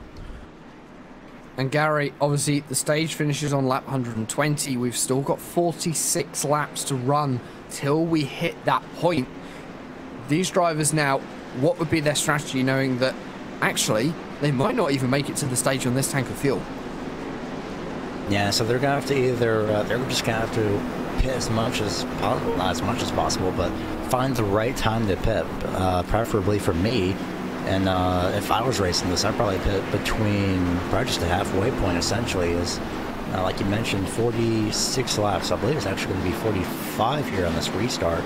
So split that in half, which is, well, maybe just 15 laps to run, and then head to pit road. Next thing you know, you're good enough for the end of the stage. But the question is, when is everyone else going to pit? Because that is definitely going to be nagging at you. As everyone starts to line up 2 by 2, and I think that is something that these drivers are going to start being worried about. What's the strategy going to do? People who pit early, we get a caution, they're in a good position for track position. That really helped the driver of Nick Northrop, the number 54, on the last stage, to be able to take away that stage win. However, because of these cautions, because of everything that's happened, he's now dropped back down to 19th in this field. Yeah, and as we look toward the front of this field, I'm definitely going to be looking at the 9 car and the 25 there. They're close once again. Can they get hooked back together and maybe race to the front of this field? It's going to be something that we will find out in just a few moments' time as the iRacing pace car will once again dive itself down onto pit lane. 125 laps remaining here in the SRA Daytona. 575 laps have been completed. We are currently running through stage 2 and just 45 laps remaining until we finish this very stage. The driver bringing us around to the restart will be David Shutt, running the lower line. The pace car dives to the inside, and we are racing once again at Daytona. Tyler Ducharme getting an absolutely storming start off the front, already been able to drop himself down into the lower line, and that means that David Shutt, he's now got a drafting partner almost instantly there, Gary. Yeah, instantly a drafting partner, but at what cost? Because they are separated by that 42, but there's the top side that they could always work around and work with, so it's just going to be something that's going to have to play out over time for the rest of the stage. Noah, you said about the 25 and the 9 reconnecting with each other and working together. Well, Eric Sable in the 9 is now boxed in. You can see the 3 cars above him on that higher line, and it looks as though at the moment his best bet is just to sit on this lower line and follow the 2 cars ahead of him. Yeah, in this whole race I've been preaching patience. Patience is what you need to finish a 500-mile event like this. So what he needs to do is just to ride right now. If an opportunity presents itself and he knows that he won't be in immediate danger by taking it, then maybe try to get around back to that 25. But right now, 3rd place is not a bad place to be in, with only 1 car separating from that guy he's been working with all night long. And this is an interesting move by Tyler Ducharme. He's moved the top 5, top 6 cars up into the higher line. Everyone's now going to duck down, and we're going to see the 75 and the 99 stay high. However, the 79 is going to duck back down, so is the 99. So deciding against running a higher lane for now and running back into single file. We can see it just a little bit further behind at the really far stretches of your screen, ladies and gentlemen. A little bit of 2-3 wide action further back in the mid-pack. However, that has now settled down. So these are the drivers still running up at the front, running single file, Gary. And I think just now counting down the laps to the end of this stage.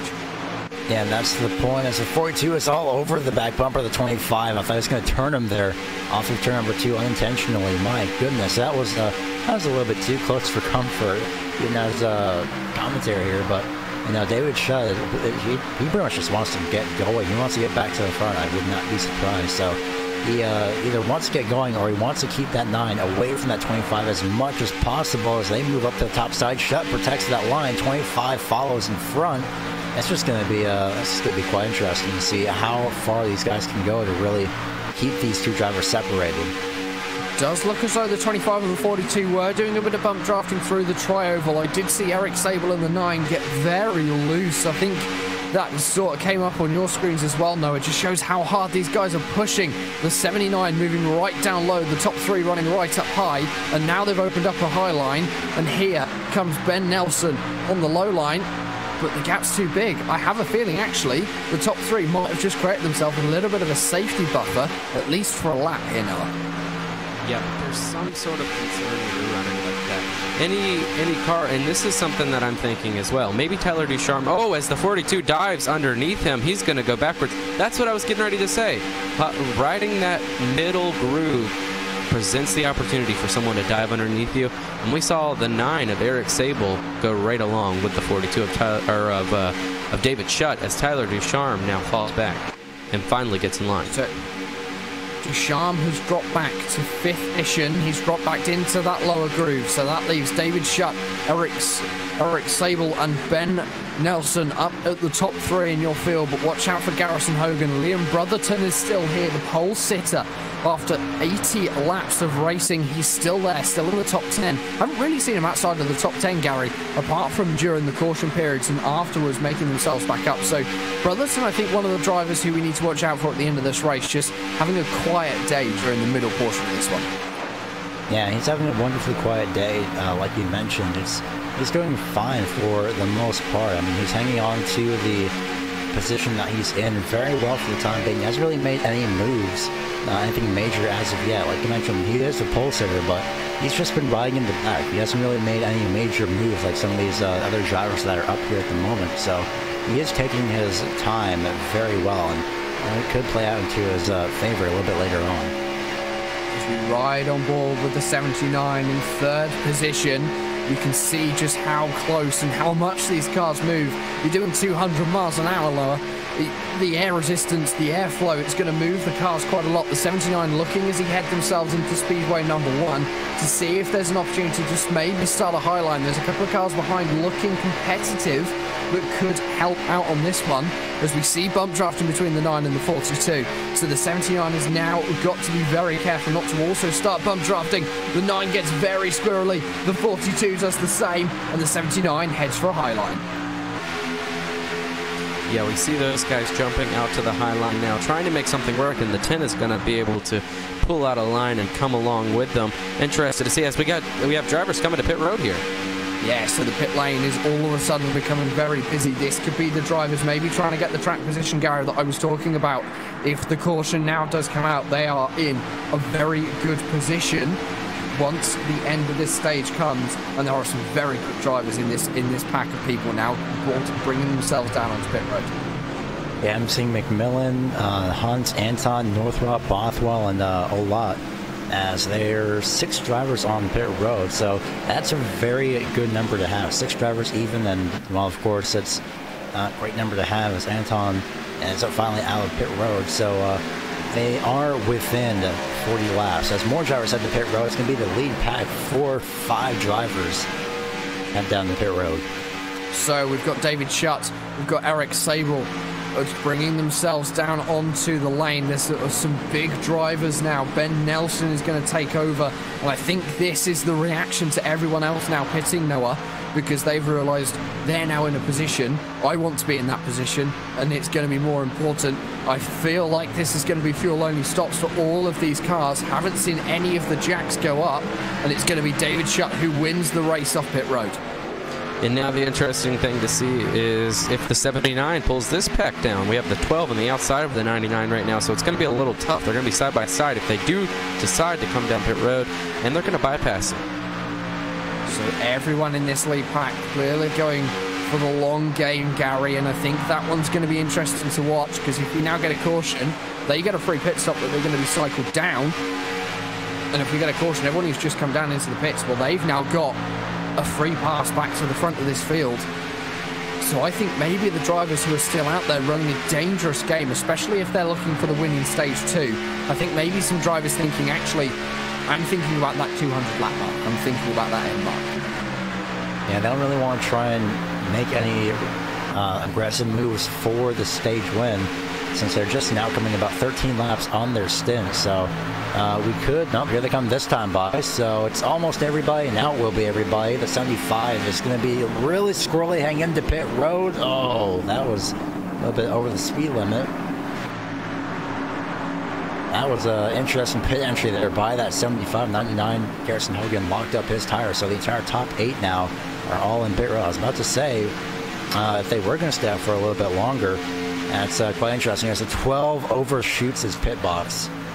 I have a feeling one driver stayed out on the racing circuit. That was Robert Dudley. So Dudley's going to take over the race lead. However, I expect to see him now down onto the pit lane because he's lost so much momentum. He's dropped below 190 mile an hour, Noah, and that just shows that when you lose the draft, all of a sudden you lose a lot of your speed. Yeah, and I can't see this being a strategy of Roberts. I don't understand why he'd want to be all alone, because now he's going to pit alone, and he's going to come out alone, and that's going to allow that lead pack to catch him pretty quickly, and he's going to go a lap down unless he can attach himself to the front of it, which I don't see happening. Well, that is the case. He's just been passed for the lead because the leader of Randy Roberts has just made his way through onto the tri-oval, now heading themselves into turn number 1. These are actually some of the drivers who we saw right at the back of your field on the restart here, Gary, who were running 3 wide. Now they're running up at the front of the field, and they've got that pressure of knowing, ooh, I'm now position number 1. What is everyone else? What's the game that everyone else is now playing? Yeah, it's something that you don't really want to have play into effect with your strategy. Of course, it could mess you up just a little bit. You could, thinking about that, you could mess up entering pit road. They still have yet to enter this time around, so some of them are just coming, at least Randy Roberts, he's coming to his 16th lap. 13th lap for Brett Puncari. Austin Roberts, 15 laps. 14 laps for Bobby Cheney, 15 laps for Cameron Bedford, and the 03 of Nicholas Caressel, 13 laps. So all these drivers are on essentially a little bit different strategies in terms of just a few laps, but they're all going to have to come together, erase that strategy, and just go back out, or they could stay out and hope for a caution. And I have a feeling that's what they're going to try and the game they're going to try and play is wait for that caution. And so far, everyone seems to have settled down now, Noah, so the caution maybe isn't going to come, which these guys are hoping for, and that's very important for their strategy.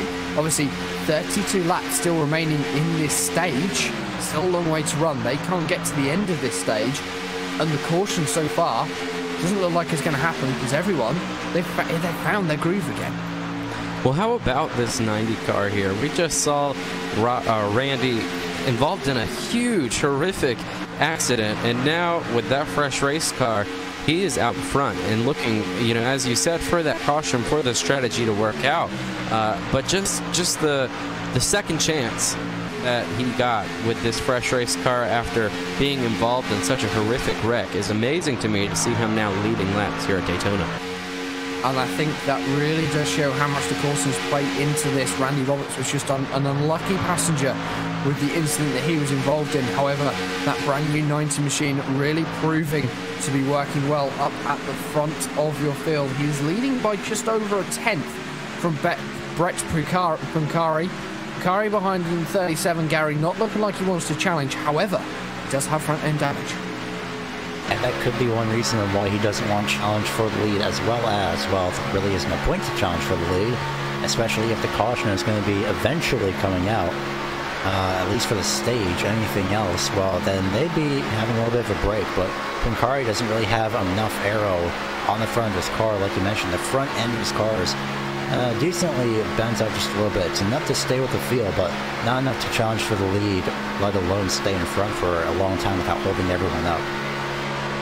And I think that one's important for Randy Roberts. He's still setting quick lap times. Last time around he did a 45.8. However, the guys who are currently sitting from 7th down to 14th are running in the mid to low 44. So they're catching at about a second and a half a lap, Noah. The gap between the two packs is currently only about 12 seconds. So these two packs are actually going to merge into one in the next 10 laps time. Yeah, and that's the best thing for them to do right now is to get into one single pack. That's going to give them the most amount of time as they can to keep from, I'm not sure how far back the next pack is, but to keep from being overcome by that pack. So getting together, getting organized would be their best option right now. And looking to this pack actually running from around 7th position down, there's a lot of shuffling currently going on. Everyone trying to use that high lane. One opened up contact between the 42 and the 9s to head themselves through the tri-oval. However, everyone stays nice and sensible. The 42's just been left hang out to dry there, Gary. So an unlucky move from him. These guys need to work now together to try and catch up with these lead group, because if there is not another caution before the end of this stage, they are currently on the back foot. Yeah, they're really going to be caught on the bad end of this if they don't try and work together. Now they're all single file, so hopefully they do have enough time to somehow manage to make their way back up to these first 6 drivers. I mean, we do have, looks to be 7 drivers in just this one pack versus the front 6 that we have, so everything that should be fine for them so long as they stay single file and work together. And the lap times last time around, every single one of them ran a 44.1, and every single one of them in the pack ahead ran a 45.6. That's another second and a half on that lap alone, Noah, bringing the gap down to around 9 seconds. Very quickly closing, because these guys now in the second pack, looking forward along this backstretch, they can see the leaders. Yeah, they definitely can, and we got to see these guys stay organized. I know they want to go. I know we're coming down to this, and I can see the 9 and the 25 guys we've talked about all night trying to work that outside line, possibly flirting with it at least. But to catch this pack, they really need to stay organized, and that will put them at a great advantage opposed to those other drivers, and that's not what those other drivers will want to see in that first pack. Nearly 2 seconds gained on that last lap as we head on to lap number 94 of 200. The top 6 have just split into 2 packs. We're now looking at a pack between first and third and fourth and second. Austin Roberts currently at the head of this one as we are looking forward to the leaders. This is Randy Roberts, Brett Pancari and Cameron Ledford. 2 drivers in this pack have been caught up in very large incidents, Gary, and they're now running at the head of your field. So they've all of a sudden got a little bit of a second coming in this race. However, they've still got 25 laps to survive. You never know. We might have one of these guys take the honours for stage number 2. I mean, yeah, that is. I don't doubt that whatsoever. You mentioned that 25 laps to go in this stint. They're just, some of these drivers are just on either lap 20 on their stint, so it's going to be deadly close. I don't think they'll be able to make it, actually, considering that we can get about just a maximum about 40 to 43 laps of fuel. So if they can somehow stretch it to 50, that would be absolutely impressive, but they'd have to pit at some point, and well, that's probably going to relinquish the lead back over to the 11, who's now leading that second pack with Femi Ola. As well, everyone's a little bit side by side now, and that pack just starts to move to the outside. So I'd rather have them focus on staying single file first, since they're just about to come up on these 4th through 6th place drivers. I feel like I might rename this pack, which is currently trying to catch the leaders, more like a swarm of wasps. That's what it seems like. They're catching so fast, they're just going to go straight past. I mean, you look at the 3 drivers who have dropped off from the top 6 pack. By the end of this lap, I think some of them are going to be behind. These guys have now got to think they've got 2 lanes open.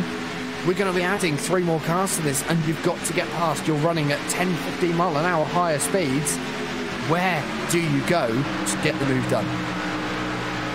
Yeah, here they come to this next little group of cars, and it looks like the best thing for this group to do, as we actually see the 24 with a lot of damage, actually the 27 with a bit as well, they need to latch on to this pack. They need to find a way, hopefully, to stay with this pack, and when they catch the next one, they can go ahead past them.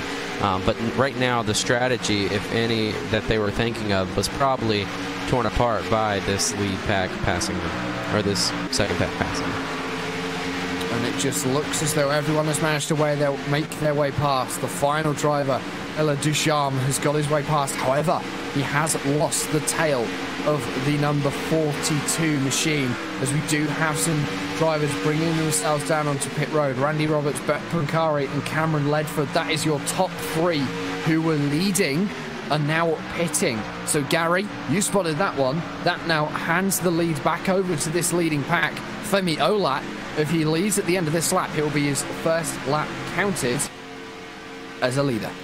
Yeah, it's going to be absolutely impressive for him to get the honors of saying, well, I love the Daytona 500, at least at some point, where we got a little bit of bragging rights for that one. But now, about the former back 6, Austin Roberts, Bobby Cheney, and, well, Nicholas Corressel, they're all heading to pit road as well the next time around. So, yeah, it was correct. There's no way they would be able to make it through the 50 laps, the remaining laps, I should say, of the stage. So now, Femi Ola has to focus on surviving and maybe getting a stage win. And no, I'm just looking through the names in this pack that we're currently looking at. Obviously, the top 4 who we're seeing almost line astern down the back stretch. We've got some names in there that could be interesting. Nick Northrop, the stage 1 winner. Ryan Hunt, who we saw at the start of this race, very, very competitive. Same with the 16 of Lachlan McMillan. But Eric Sable, David Shutt and Tyler Ducharme, they've been left behind just a little bit in that second pack behind. The 9 and the 42 trying to work together. The 25, however, is just that little bit further back.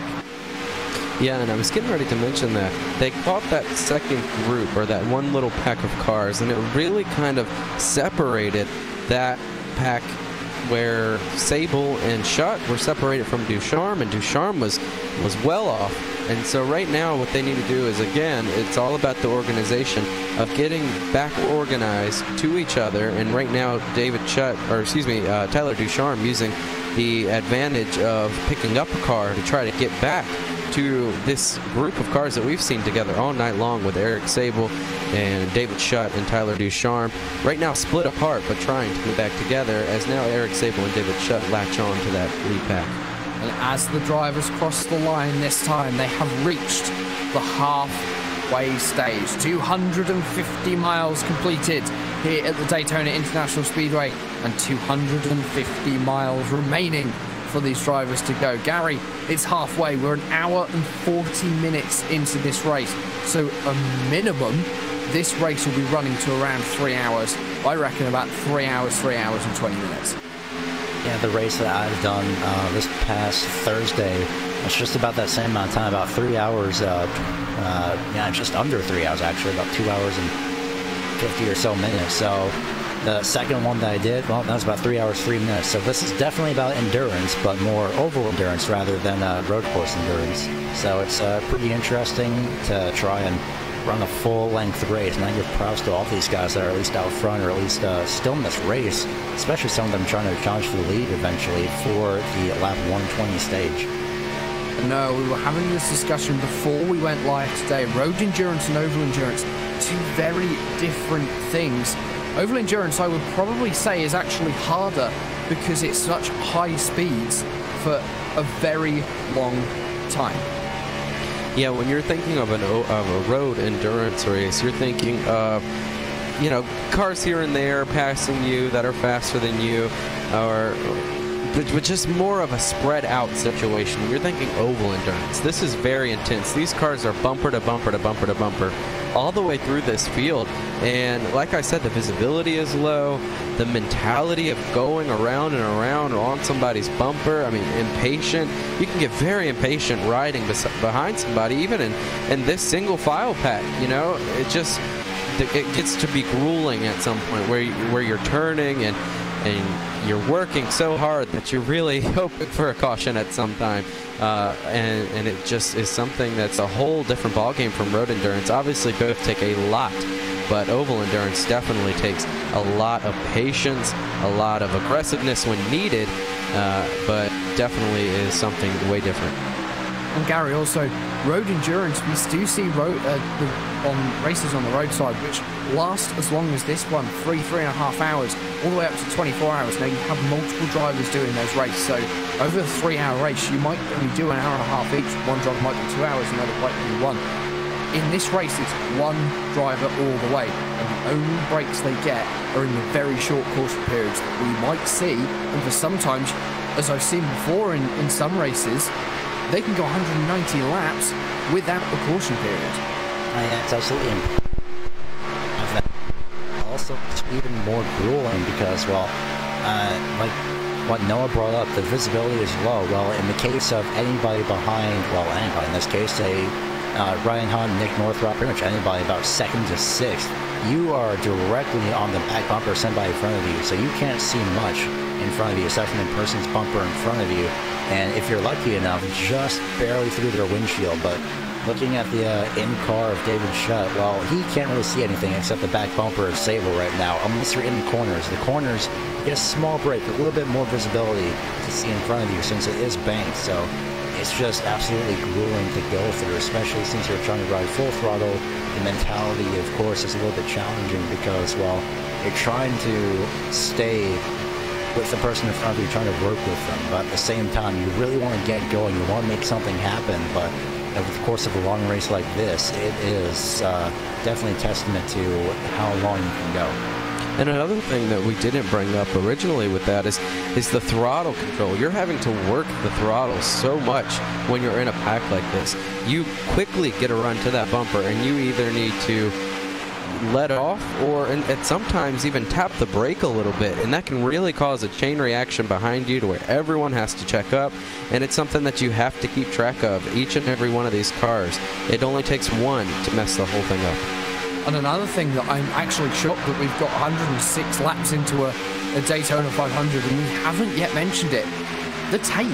It's going to make a big difference. Just that a little bit more tape, it's going to mean your car's going to run a little bit hotter. We've seen the 9 and the 42 running just out of the draft on the previous laps, Gary. are they potentially trying to cool their engines? The temperatures are getting too high, and of course, those temperatures get too high. Water boils at 100 degrees Celsius, which I can't quite remember what it is in Fahrenheit, but it's very easy, especially in a draft, to get those water temperatures. Yeah, it's going to be definitely it's absolutely grueling. And while that is 212 in Fahrenheit, but the time where it really starts to get to your car on the inside, well, that's what those gauges are for. And at most points, that would start flashing red at about probably about 230, 240. So that's when those gauges start to flash red. That's when you really know that something is starting to go wrong, and you need to back off as quickly as possible, cool the engine down, get to the top side. And sometimes, well, maybe I'll move to the outside at some points. Well, it looks like that, like the 9 is doing right now. He could also be simultaneously cooling his engine while taking a move to the outside. So sometimes you could do both. Sometimes you're just looking to the outside just to cool your engine, trying to get back inside as quickly as possible, hoping the driver behind you doesn't close the gap. Oh my goodness, as the 16 and 9 almost made contact off turn before there. So it's a lot to work with over here at the Daytona National Speedway. Closing the gap, as you were just saying, Gary, I'm not sure there was a gap to even close for the between the 16 and the 9 there. And the 42, almost like you can't decide which lane to run. The 9 is very slowly making progress to get past the 16 there, Noah. But I'm not sure whether David Shutt is happy in the 42 with the progress that is being made. So he's going to duck himself back down onto the inside, leaving the driver of Elliott Sable on his own. However, I think David Shutt, he can't decide. He's trying to just leave it to the last minute as to whether he goes high or low. And sometimes when you see those drivers ducking back down, knowing that they can come back up, it's for that run. They're trying to get that banked run. They get more of a push by turning down. And once they can get a run and pop back up, they can take that run to the outside. And hopefully, the hope is to push that 9 car up further with the run that David's able to get. So we're seeing them try to make that outside lane work now, actually doing more than they have in the past as of right now, getting further up through than where they have been, but still it's going to be very tough. 4 against 2 is not ideal. And it must be working for Elliott Sable, because last time around, or ex-Sable did a 44.184. It's the quickest time of anyone out on track. However, I have a feeling it's going to be a different situation this time around. It is indeed. Sable is going to go a 10th slower than everyone else who is around him, Gary, and that shows that high line, it worked for 2-3 laps, but however, it just wasn't working constantly. Sable and Shutt have to find another way to get to the front of this field. Yeah, and Sable is falling back a little bit more, so Shutt now makes a move to the outside, but again, is it still really worth it as we have 9 laps to go before this second stage ends? Is it really worth it? Well, now it is, because it's the closing laps, but the question is, how worth it is it, as Shutt was just on the core panel of the 16. Well, that time there's definitely absolutely no gap to close there, because they made some contact for sure, as second pack is actually starting to close in ever so slightly as well, but they're battling each other at the same time. And it looks as though we did get, for a fraction of a second, 3 wide. We've still got 3 wide in this second pack back. Currently up on your screen, you can see the majority of the drivers running the higher line.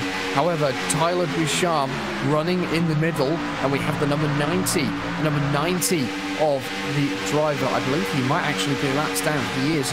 Randy Roberts is laps down, and so is Cameron Ledford. So they're just going to let these guys get away. A little bit of a crunch point heading through 3 and 4 there, Noah. But these guys starting to get very close, as if they want to try and maybe catch up to the guys up in the lead. Yeah, and Tyler Ducharme is ready to go somewhere. He is all over the back bumper of the 10, now just giving a little bit of a gap, having to let off. But Tyler, it's a crazy story there with, him being in that front pack and then falling off, and this pack catching him. He's now in the midst of a race that he didn't think he was going to be in laps ago, hoping to be up closer enough to where he can compete for the stage if we don't see a yellow. Now all I can think of for Tyler is hoping for that yellow to come out with him not being involved, so that he can get closer to the front of that pack. And that will be something we'll have to wait to see what happens. And in Brotherton as well, involved in this pack. You can see him just ahead of Tyler Ducharme in the number 10 machine. The car at the head of this pack, though, that is Anthony Emery, a driver we haven't yet mentioned, Gary, running a solid race up at the front of this field and really setting it out. Everyone now, though, back into single file.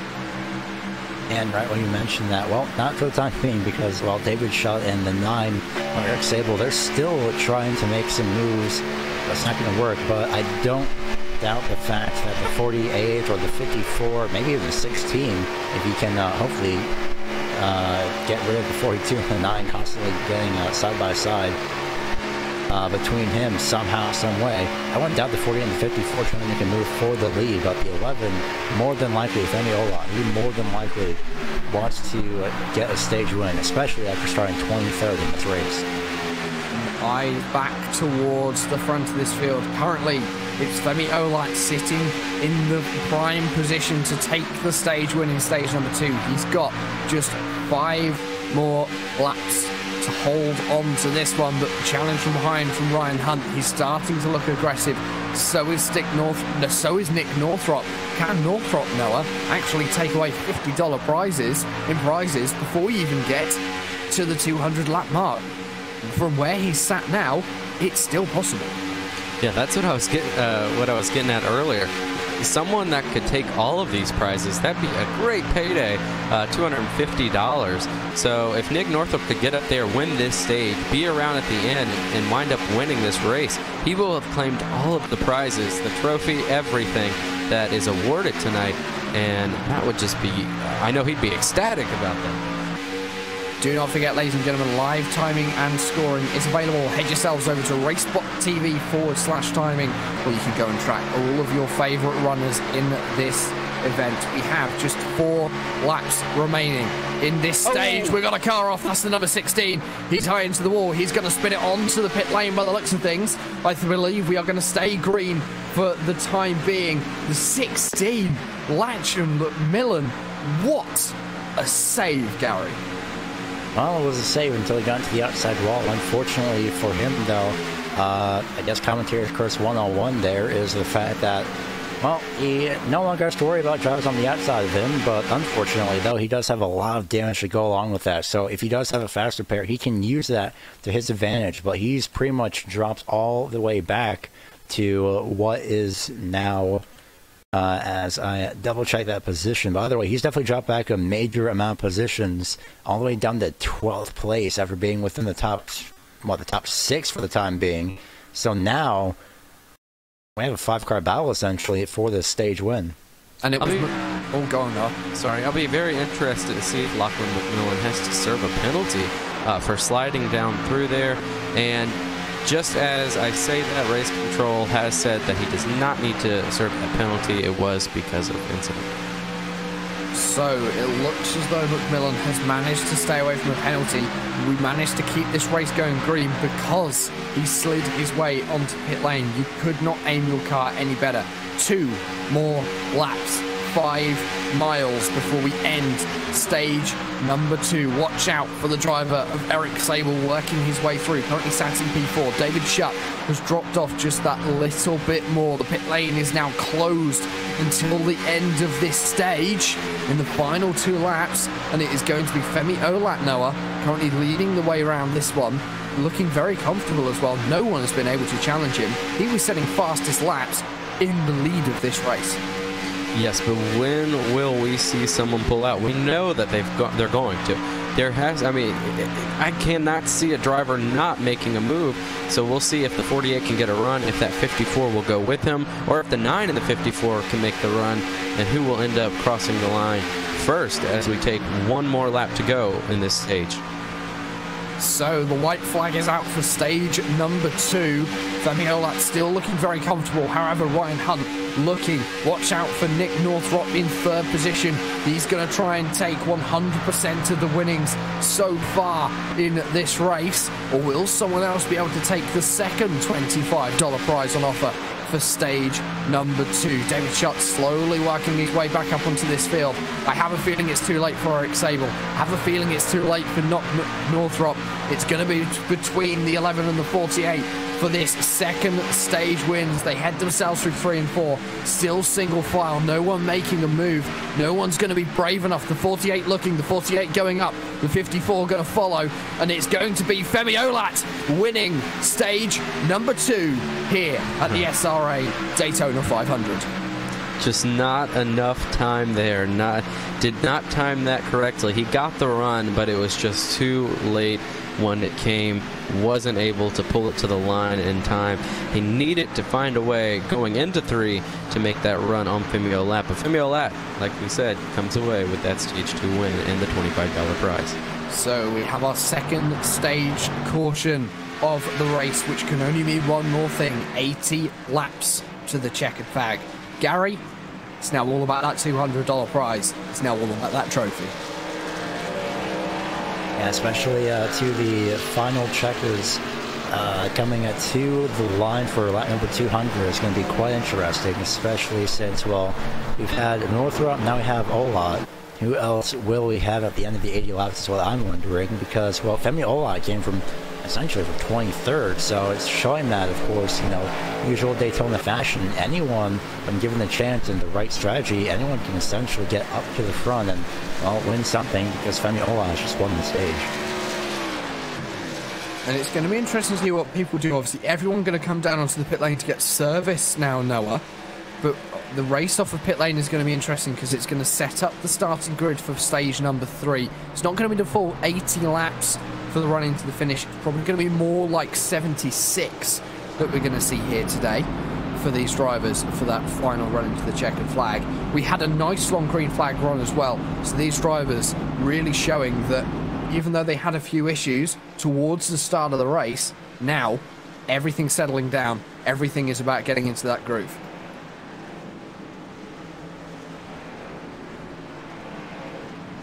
Yeah, and I can only say that it's going to be very interesting. As we mentioned, we're coming down to it. This will be the last go at it. A number of laps, and if they end up having green flag pit stops during the duration of this time, I feel like it will take away the whole big one scenario in a way. But this will set us up for the final stint toward the checkered flag, and you definitely want to be out front for this one. We do have drivers deciding not to pit on this caution and instead to carry on, get track position, because that will also mean they should be able to get a lap back now, Gary. So that's going to be interesting to see. The race off pit road has begun, however, and it is going to be Femi Olat who wins that one. Very close behind is actually, did Liam Brotherton get out before Femi Olat? I think he might have done. Yeah, it was just by about a car length, essentially. Well, not even car length, about 2 car lengths even.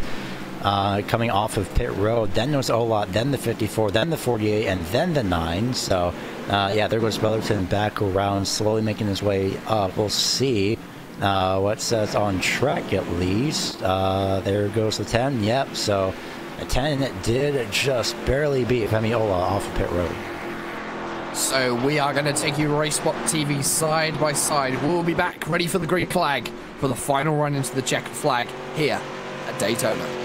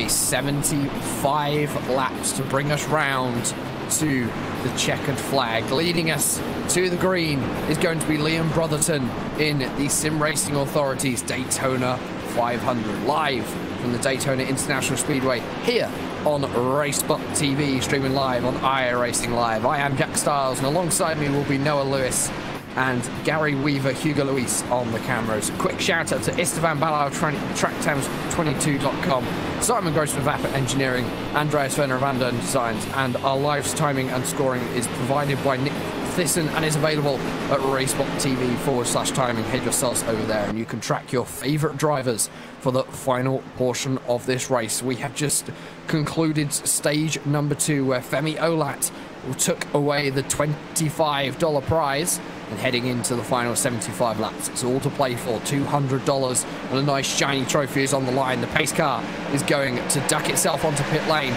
But we are back to green flag racing at Daytona for stage number 3.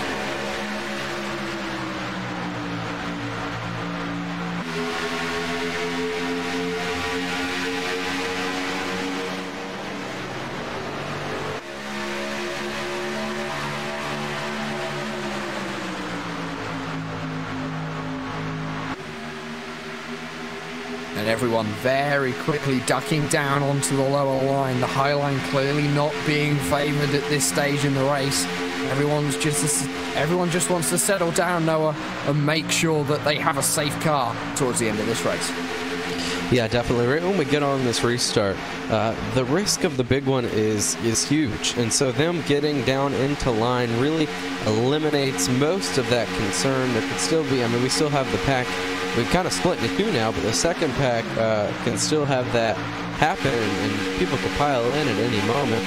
But I can see that a lot of these drivers are thinking, hey, it's, you know, we're in stage 3, but there's still a bit of a way to go here, and we need to make sure we're around to have our hat in the race. And Gary, obviously, this final run to the flag, everyone needs to be very, very content. Who is going to be your pick from what we've seen so far in the previous 126 laps of this race to take their car to victory lane today? Liam Brotherton, he's back up in the front position just off of the pit stop, no less. So I'm going to go with number 10 for winning this. He hasn't really been involved in anything. He's just been quietly laying back in the middle of the field ever since the main start of this race, ever since he got shuffled back a little bit. But he's found his way back up front at the within this first few laps of the second half. So we'll find out, but I'm definitely picking that number 10 for the win. Noah, what about you? Who is going to be your pick to bring themselves onto victory lane by the end of this race?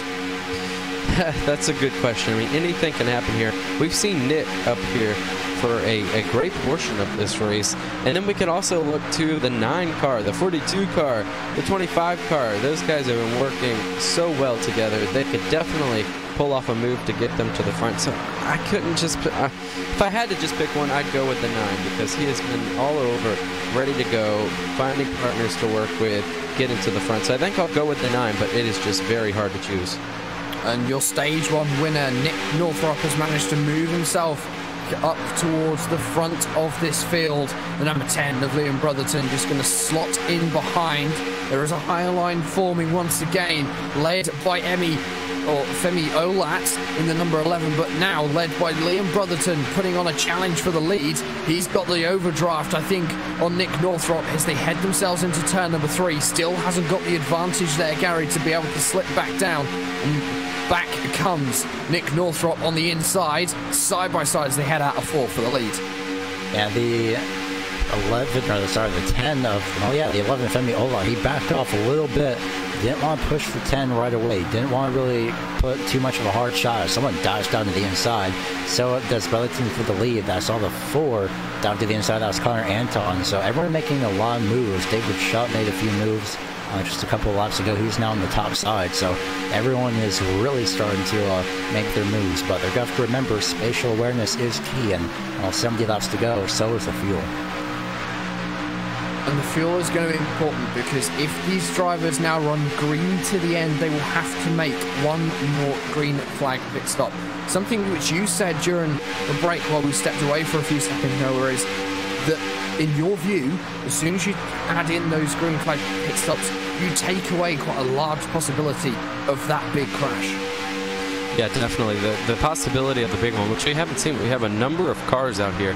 We've seen minor incidents, but we have not seen the big one yet, which is notorious for super speedway tracks like Daytona.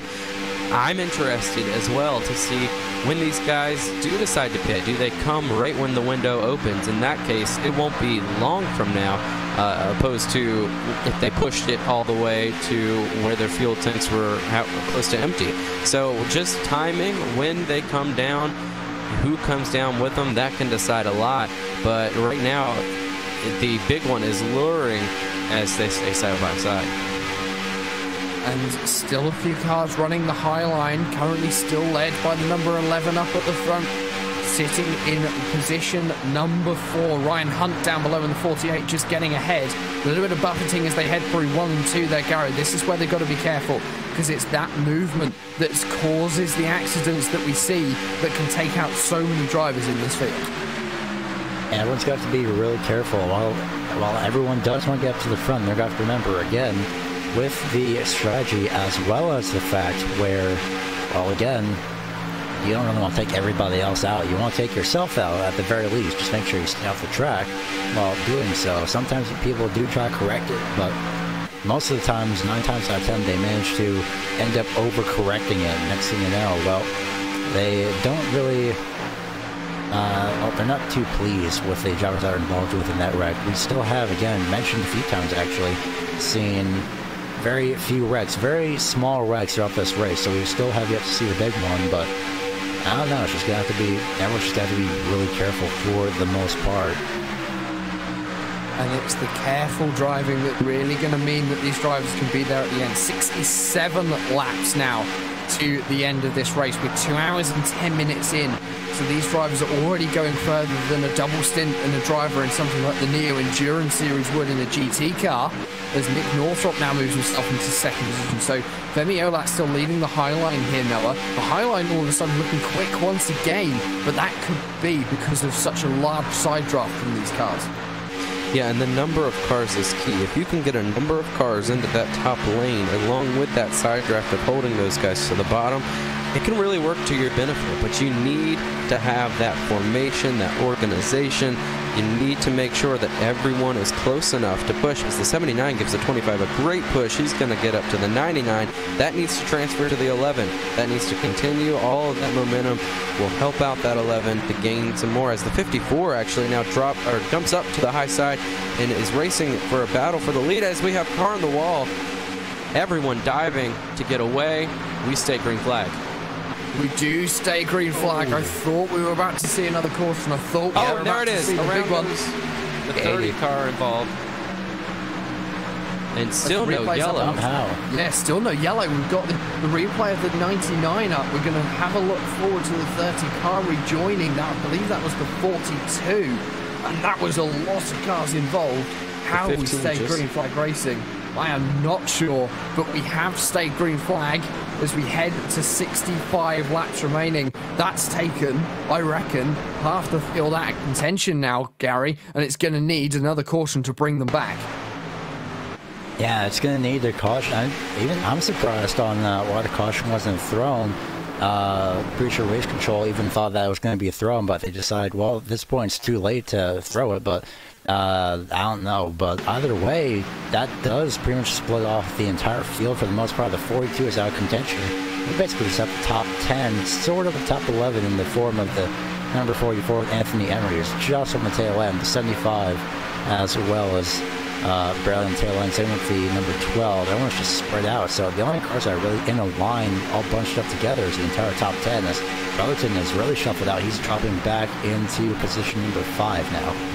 And now Lachlan McMillan, Tommy Gossett, 2 of the guys involved in that one, just now about to come up pit road for Tommy Gossett. Lachlan McMillan, I believe, has already taken his race set, and he's still sitting on pit road. Also involved the 15 car, who got rolling a little late all by himself. So numerous cars involved in that incident. 2 separate incidents that both kept the racetrack under a green flag condition. I am extremely surprised by that, but I guess nothing to trigger the iRacing caution. And I think I'm more surprised at the fact that we actually didn't have half the field involved in that one, and that it was just localized to the few cars that were involved. There were a lot of cars slowed up by that, but not a lot of cars that were taken out by that crash. Up at the back, at the front of the lead of the field, Nick Northrup has taken over the leading position, but everyone in the top 13 now back into single file racing now. Yeah, now down into single file racing, as you just said, and I think that has a lot to do with what just happened. Guys, really just realize quick, hey, you know, this is getting a little intense, this is getting a little crazy. We're still far from the finish. We need to calm it down a little bit. We got lucky enough to get through that, whoever's still in the front pack. So let's calm it down just a little bit for the time being and ride single file. And it's going to be that single file racing that I think is going to define maybe the next 40, 50 laps. Those final 20 laps, though, Gary, that's going to be where people start getting aggressive. That could be where we could start seeing maybe a few cautions happening. We could maybe see a repeat of what we saw in the eNASCAR Peak Anti-Freeze iRacing series, where we had, and even some of the races that we've seen before, where we have a one-lap shootout to the finish. And if we have a one-lap shootout, it's pretty much all bets off, and no one has any friends at that point, aside from the people who really don't mind pushing you to the win, since sometimes you really have no choice if you have people on the outside of you trying to race for the win. But well, speaking of the outside, go back to what we had before, almost in a sense, with the all 3 cars on the top side and a 7-car pack trying to make a move on the outside lane. We had that just up the last stage, but now there's 3 other drivers: Eric Sable, Connor Anton, and Chris Deschamps. Those last 3 drivers in the top 10. They're probably going to be playing into effect with this as well. And numerous cars exiting pit road, including Randy Roberts, David Schutt, Bobby Chaney, just coming off of pit road. So looks like these guys have made a stop. And that also only leaves 14 cars, I believe, on the lead lap now. So everyone starting to make their final pit stop, maybe a little bit early. We need to be running to the end of this fuel tank, if anything, before even thinking about making that final fuel stop. Because as Gary has said, it's 40 laps. The tyres, however, wouldn't be that much more of an issue. The track temperature has dropped, now 79 degrees Fahrenheit. So a little bit more grippy now, Gary. Especially with the cloud cover that we have now throughout the race, as the sun slowly starts to peek back out. On the top side go the 10, the 79, and once again the 88. Looking at Sable, he decides to go up. Same with Anton and the 27 of Deschamps. I'm interested. Actually, no, they'll head back down to the inside. So they're swapping between both lanes just to get a run. As mentioned earlier, sometimes to the inside to the outside. Femi Ola has jumped up in front, so now it's going to be side by side. And he's going to try to somehow take that lead away from the 54th Nick Northrup. Under 60 laps remaining now in this event. Femi Olak was the driver we saw really pushing that high line to start off with from the restart. He's back at it again, and it was working just for that little bit across the line. He was registered as the race leader. However, losing the momentum through 1 and 2 is going to drop him back down to 4th. Nick Northrup, Ryan Hunt, and Tyler Ducharme are really pushing now at the front of this field, Noah, getting themselves up into P3, and I have a feeling that whole high line is now going to be cycled to the back of this pack. Yeah, and here's a lap car actually to play a factor. Will they be able to get through? They do. We've seen a couple of lap cars here playing factors tonight into a couple of wrecks, but it's really interesting to see how intense and how ready to go these guys are right now that the top line is forming up to make more of a run. And we have had another one form from that back marker. Tyler Ducharme was the leader across the line. However, we're seeing the same story again. It's quicker through 1 and 2 on the low line. We've seen the 11 just duck down, riding on board with the 48 of Ryan Hunt here, Gary. And I think taking that high line is a gamble right now. It's a gamble that could pay off. However, if people work that out, they're going to be using that towards the end of the race, and you're all of a sudden on the back foot. Yeah, everyone's going to have to be really careful on knowing what line is the best and what line is really going to help out the drivers for that win. As peeking up to the outside, oh, that was really sketchy there. The 9 Sable and the 4th Anton both peeked out to the outside. Sable and Anton both decide, well, you know, we're going to dive back down to the inside. Don't have enough momentum. So that almost, at least from the angle I was looking at, that was really close to the back bumper of the 54 of Northrop, as Ducharme and Hunt have fallen back to a single file on the inside. Eric Sable has really had a good advantage off of that because he's been able to get himself up into second position. So for a driver that was running down in 8th position, Noah, down towards the back of this pack, all of a sudden he stood on the podium. He is within grasp of victory lane, but with 56 laps remaining, still further than quarter distance to go in this race. There is a lot still to play for. Yeah, and that's exactly why I chose him as my pick for the win, because he is coming through the field with every little thing he can get. If he finds a run, he'll take it. If he finds a partner, he'll use it. He will find his way back to the front of this field. He has already right now in that second position. And look, now pulling up in front of the 4, but now this is not going to work to his favor. He thought that 4 would take a run with him. They dive back down. He's going to drop to the back. But I wouldn't say for long. If any way that he'll have his way to it, he'll be back up front in a few laps here. And if anything, I would actually say that was a bit more of a very cheeky move by the number 4, following the number 9 up onto a high lane and all of a sudden ducking back down, because it means that Eric Sable lost all of his support there, Gary. So he's now got to cycle right to the back of this pack, right now back behind the driver of Ryan Hunt into 8th position. So he's back from ground zero, all the work to do again. He's done it once, but he's proved to himself that he's done it once. Now he's got to go and do it again. That's really unfortunate. He's more than likely not too happy about that, but on the bright side for him, it wasn't within the final few laps, as majority of these, well, pretty much every single one of these drivers are about 20, almost 24 laps on their stint. So when they come across the line this time around, they have 24 laps on their stint, as well as the fact where, again, they have about 15 laps, if I can probably do math correctly. I don't think I can, but they have about 10, 15 laps actually left to run of this race. So if you can just stretch it out to under 40 laps to go, then they'll be able to make it for the time being. But it just depends on who goes with you into that pit road. I reckon that they're going to have 15 laps remaining on this stint, 53 laps remaining at the line in this race, so they've got to do another 13 laps minimum before they can even think about pitting. And Noah, one other thing is going to be, however long this race runs, at some point these drivers are also going to have to deal with a big ball in the sky which fires hot particles and heat and electromagnetic radiation at the Earth. That's going to start setting, and it's going to start going dark. So at some point, these drivers are going to have the sun shining into their eyes. Yeah, the actual track temp and how that affects the race car isn't very much here, because you're not really doing much more than holding the throttle down. But as you mentioned, when that sun starts to set, it definitely will be a distraction. And with the already little visibility that you have behind another car and the already impatience that you get from riding, that sun is just going to bother some of these drivers even more, and we'll see which ones will prevail and can prevail through that, and which ones it will really get to. And I think it's going to be interesting to see what will happen. We have seen something happen though. Eric Sable has dropped off of the back of the lead pack. He's now about a second behind Tyler Ducharme in 6th position. 1.1 seconds. The graphic is up on the screen showing that gap. And Gary, has Eric Sable just lost his opportunity of being able to win this race? I mean, probably, but again, there are pit stops involved that could happen later, but like you mentioned, they don't really have enough time to think about that. But he may have, because even with pit stops, he's going to be pitting essentially with Chris Deschamps, possibly. So hopefully they'll be able to work something out together. But right now, at the moment, he's pretty much lost any chance whatsoever at trying to win. Because, well, by the time they enter and they exit their pit stalls, well, the 9 is probably just going to be just barely leaving his pit stop by the time these drivers in front of him are already out of pit road.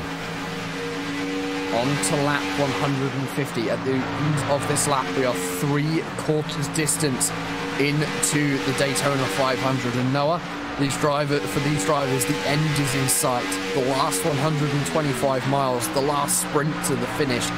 It's almost like on School Sports Day where you can see the finish line just ahead of you, but you've still got to run that extra 5 seconds to get there, and it will be the most painful 5 seconds of your life. Oh, that it will. It'll be so painful for these drivers as the laps click away. That clicks away the opportunity to get to the front, and they're going to have to patiently be aggressive. I've been saying this all race long. It's a weird saying that you have to time out moves to the second. You have to make sure where you're going is going to benefit you, and that's so hard to do in this latter part of the race because friends are thrown out the window. Unless you can get me to the front, I don't care about you. So if you can get me to the front, I'm going to drop down. I'm going to take whatever advantage I can get, whether that helps or doesn't help you, and that's just how it's going to be in the latter part of this race. Chris DeShong has taken a risk. He has pitted after 28 laps. It means he's got to go 50 laps in this final stint. And I'm not sure that's possible, Gary. I think that Chris DeShong has brought his car onto pit lane too early as we go past the marker of 3/4 distance and carry on through it. Has Chris DeShong just dug himself a hole where he's got to make one more stop? I mean, I don't think we've seen anybody at this point run to about the point of 45 laps. I mean, again, in personal experience, I mean, the most I could run is just barely about 39, 40 laps on the 500 that I ran this past Thursday. So that's just from experience. I'm pretty sure there's no way that he could make it without one more stop. As well as the fact that with 50 or 48 laps to go, I should say, these drivers are about 10 laps away from possibly hitting pit road, maybe even less than that. So if they can somehow just get a little bit of fuel, as there's a little bit of contact there with a few lap cars in the back. Tyler Ducharme had made contact with time to set there, but they managed to stay single file. But 10 laps left till most of these drivers should be coming to pit road, but it's just going to be really close. Any of them pit above 40 laps to go, maybe 45 laps to go. Just about 45 laps to go, they might be able to make it if they have enough help or caution just to save a little bit more fuel. And I wonder whether that's what Chris DeShong is hoping for. Get a caution, and now he's in a prime position of being up at the front of the field. This is a strategy call, I think, from him, but at the moment it's looking like everyone is still very calm. And Noah, this means that could it be that we're not going to see the aggressive driving that I thought we might have seen a bit earlier on until after these last stops? Yeah, I think what they're trying to do is they're trying to see what it comes down to, see who it comes down to, which pack is in the front. Right now, this is a stretch. This is a stretch to getting to that pit stop and seeing where you come out and what that resets everything. Where can you get to the win? Can you get to the lead? Are you behind? Are you hoping for a caution? It changes the whole playing field, and right now these guys are just trying to make it to that point and hope that they're in position. For the number 4 of Connor Anton, I can see that he has a little bit of damage on his car, so maybe that fast repair will be used on the final stop, Gary, just to mean that he's got a clean car for the final run into the finish. However, he is putting all his eggs into one basket by doing that. If there is an accident where he picks up quite heavy damage, that could take him out of the race because of the dreaded meatball flag. As soon as that comes out and he can't repair the car, day over. Yeah, you just really have to hope for the best and hope everything goes into your favor, at least for the most part, to get to the end of this race. Because, well, at this point, if you pitted, well, you can pretty much just kiss that race, that chance of winning goodbye. And especially for Eric Sable and Chris DeShong, they have hooked up finally. But again, Chris DeShong, they could have probably hooked up just before DeShong made his pit stop, but unfortunately that's not the case. So right now, it's pretty much the top 6, including lap car, the 30 of Brad Bothwell. We've seen in the Formula 25 how lap cars do in terms of helping drivers out in the lead lap. So the 25 may be getting a little bit of a taste of his own medicine at this point. Yeah, and I wonder whether that's going to play into someone else's hands. I'm not sure. Of course, being in the position of being able to pick up a lucky dog on the cautions is somewhere which every driver who is off of the lead lap wants to be. There are some drivers 2 laps down. That starts at Brad Bothwell, which is actually the number 30 car in this leading pack. So he won't be eligible for the lucky dog at the moment. If we get another caution, the driver who is Cameron Ledford in the 88th and 12th. So 11 cars left on the lead lap. Noah, shows how competitive this top 10 has been all race long.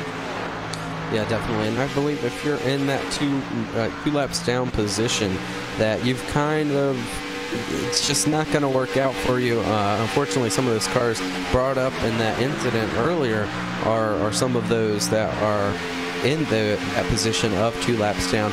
But I don't see the opportunity of a wave around with all these cars pitting at different times I don't know if the whole field would pit at the same time. If a caution were to come out right now, maybe so, but it really would have to come down to the lucky dog position, and those 2 laps down aren't going to get there with so many, just 1 lap down right now.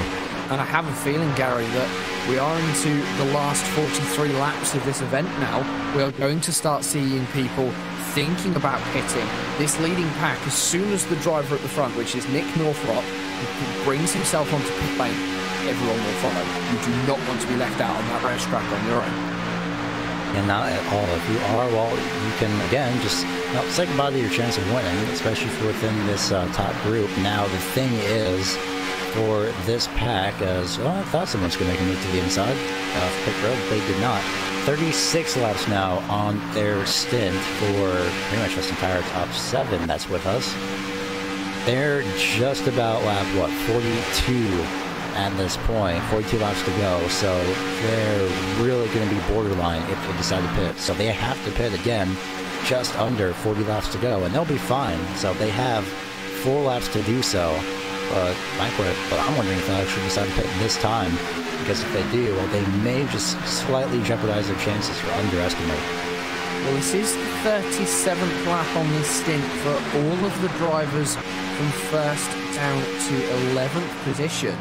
So it's going to be interesting to see if when people peel off, they aren't quite at the limit yet, Noah, but they've got to be thinking about now, when do I pit, when do I pit, when do I pit, because the fuel tank is going to be very quickly running down. You're powering a big thirsty V8 flat out around this Daytona International Speedway at 200 miles an hour every single lap. That fuel is going to very quickly drain. Yeah, definitely. And you're thinking right now of who you're going to be with, what you're going to do. Now, with these fuel, with the fuel low, you'd think that you'd go for maybe 4 tires because it's only an extra 2 seconds. But here at the end, some may be thinking not, because that 2 seconds is valuable. As here a few come. Only a few there, and that's exactly what I was referring to. Who comes? When do they come? Do they all come together? Obviously, we're seeing a mix-up. So we've got 3 cars onto pit lane. They are Liam Brotherton, Benjamin Nelson, and the 3rd car, the number 30. That is the car in 19th. That's Brad L. Bothwell. So he is 2 laps down, choosing to get his pit stop done now. If there is a caution thrown, Liam Brotherton and Ben Nelson are in a perfect position to be able to pick up the reins. Expect to see the rest of your field pit this time around. Looks as though Benjamin Nelson is going to be taking 4 tyres. He's back out, stop of 14.9 seconds. You can see the smoke ahead. That's Liam Brotherton. So Brotherton's going to get out ahead of Nelson this time around. We're going to see every single person from that lead pack onto pit road. Oh, Ryan Hunt sideways, and he knocks the cone off. Yep, he's around. He had to slide on the brakes to avoid hitting the 4, but now, unfortunately, he came in so hard into pit road that he just lost all traction on his tires. So that's really going to cost him. Ryan Hunt losing a lot of time. Replay on board with him. He'd lost that about 150 meters before the actual the pit limit line there, Noah, and he at that point was a sitting duck. He did, however, manage to spin the car around, keep it going. No caution needed. Connor Anton has kept his damage, so the number 4 is going to stay damaged. The race off pit road, however, is won by Femi Olat. So Olat now back to the front of your field, Noah. And then, unfortunately, to make matters worse, Ryan ended up going into his box and sliding through it and having to back up. He's still actually sitting in his box at the moment. But, that's exactly what I was talking about. What do they take? We've seen a lot of drivers take 4. With the time that they have to fuel that car, I think that's the best decision. But these packs now into 2, and that's really going to play a factor. Which one comes out in front? So Ryan Hunt, he's come out behind Eric Sables. Sables going to get himself back into the top 5. So it looks as though Nick Northrop has managed to get himself back up into the race lead on this opening lap. So Femi Olat, he might have won the race off pit lane, but he hasn't won it out on the circuit. 38 laps remaining now, Gary. This is where it starts to get aggressive. This is the final run to the flag. And this is the time where you can pretty much go almost all out. And then the actual closing laps, that's when you can definitely go all out. Liam Brotherton was a 10th across the line the last time around. This time by now, he's now 5th, so he's going to have a little bit of a run to catch up, as he's got help from behind with the 79 of Benjamin Nelson and 30 of Brad Bothwell. Again, they pitted just before these front 4 runners, which was the front 5, but unfortunately for the 48 of Ryan Hunt, who actually had to serve a penalty, I believe, for the unsafe pit entry since he did miss it essentially, 20.7 seconds on pit road.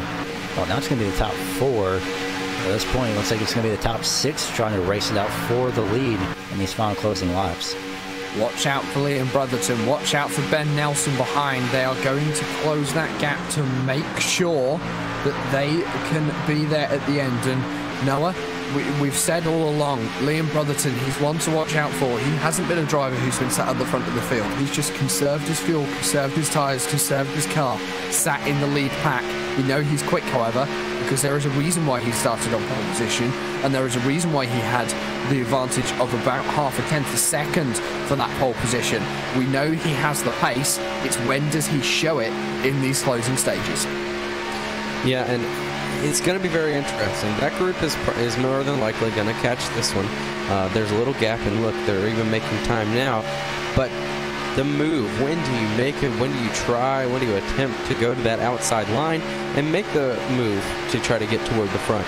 It's going to be something that they're going to have to time perfectly. And that could even be all the way to the finish of this race within a few laps to go. Is that when they make the move? Do they make it now? Do they tuck in now? Would it be too late then?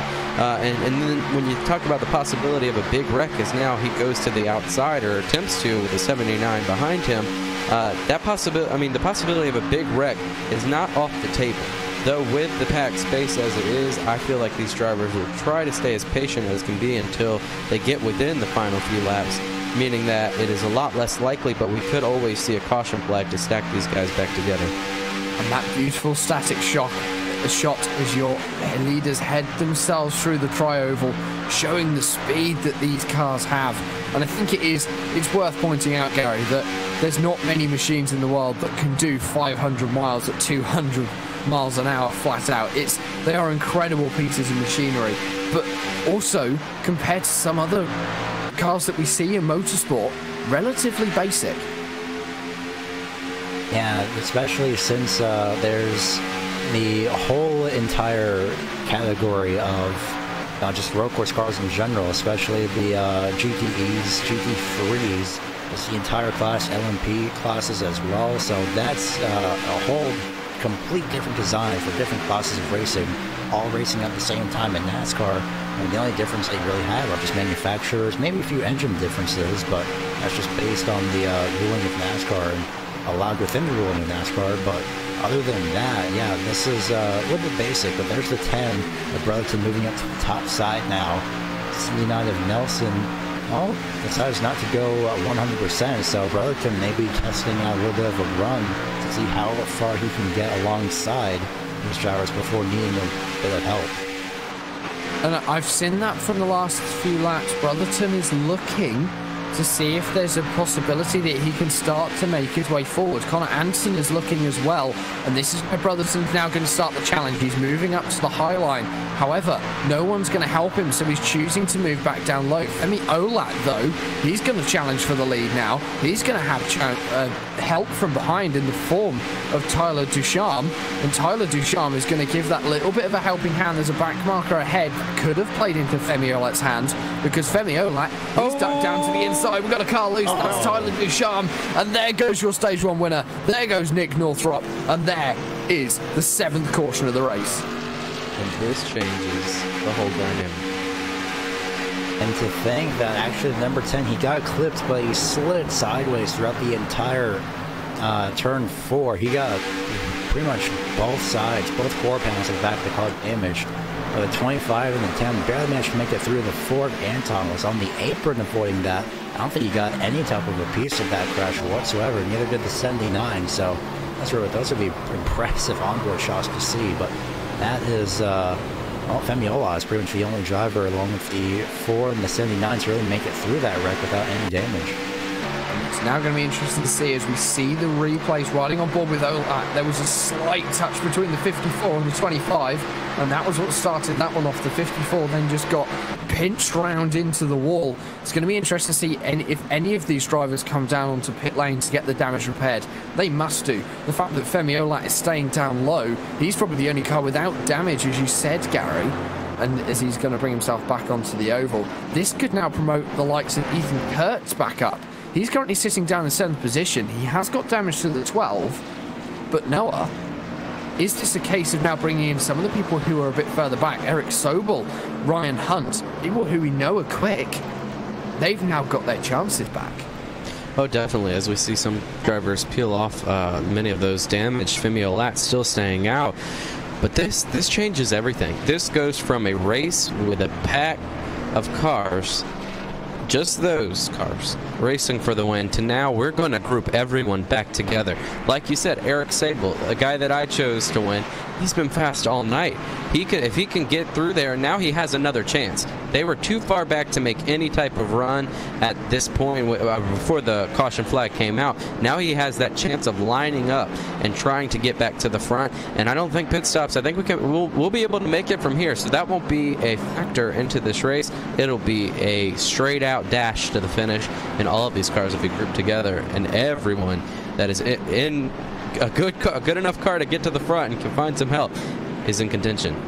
And I did say about Eric Sable getting himself back further towards, and then he decided to take himself down onto pit road to get himself a service in that number 9 machine. So he's going to filter himself back out in 11th position in the mid-pack. However, he is going to be on the inside for the start, so he maybe has a little bit more of an advantage. Femi Olat is going to be the car that's going to bring us round to the green flag once again. Currently around 2 hours and 37 minutes, 2 hours and 35 minutes into this race. We've got another 30 laps to run. We're going to run probably another 3 laps under caution here, Noah. So when we get back going, we're going to have about 27 laps to run in this race. But everyone's now bunched back up. Is this where people get aggressive? And is this the point where we see the big crash? Oh, definitely. This is where everything has to be pushed. Nobody is friends with anybody unless, like I said earlier, you can get them to the front or help each other out. But no one is caring about anybody but themselves in getting to the front of this field. It is time to go, and I definitely think that we have upped the chances big time of a big wreck here in the ladders part of this race, this little dash to the finish. And there's a few drivers now been, I think, taken out of contention for the win. Nick Northrup has dropped down to 10th. Tyler Ducharme has dropped down to 9th. Eric Sable, 11th. Big names suffering all of a sudden. Liam Brotherton has managed to get out in 7th position and all use their fast repairs. So they're going to be starting just ahead of the mid-pack here, Gary, but they haven't got the fail-safe anymore because of the incident we've just seen. Yeah, you are definitely correct on that, especially for the 10. He probably didn't want to just sit there on pit road and chance it without having the chance with no caution. But to think that we're on 30 laps to go at this point, as I had to think that over for a second, but we are. Femi Olat, well, pretty much here, Femi Olat, Benjamin Nelson, Ethan Kurtz, Anthony Emery, and Ryan Hunt, they're all basically running borderline on either making it or not making it.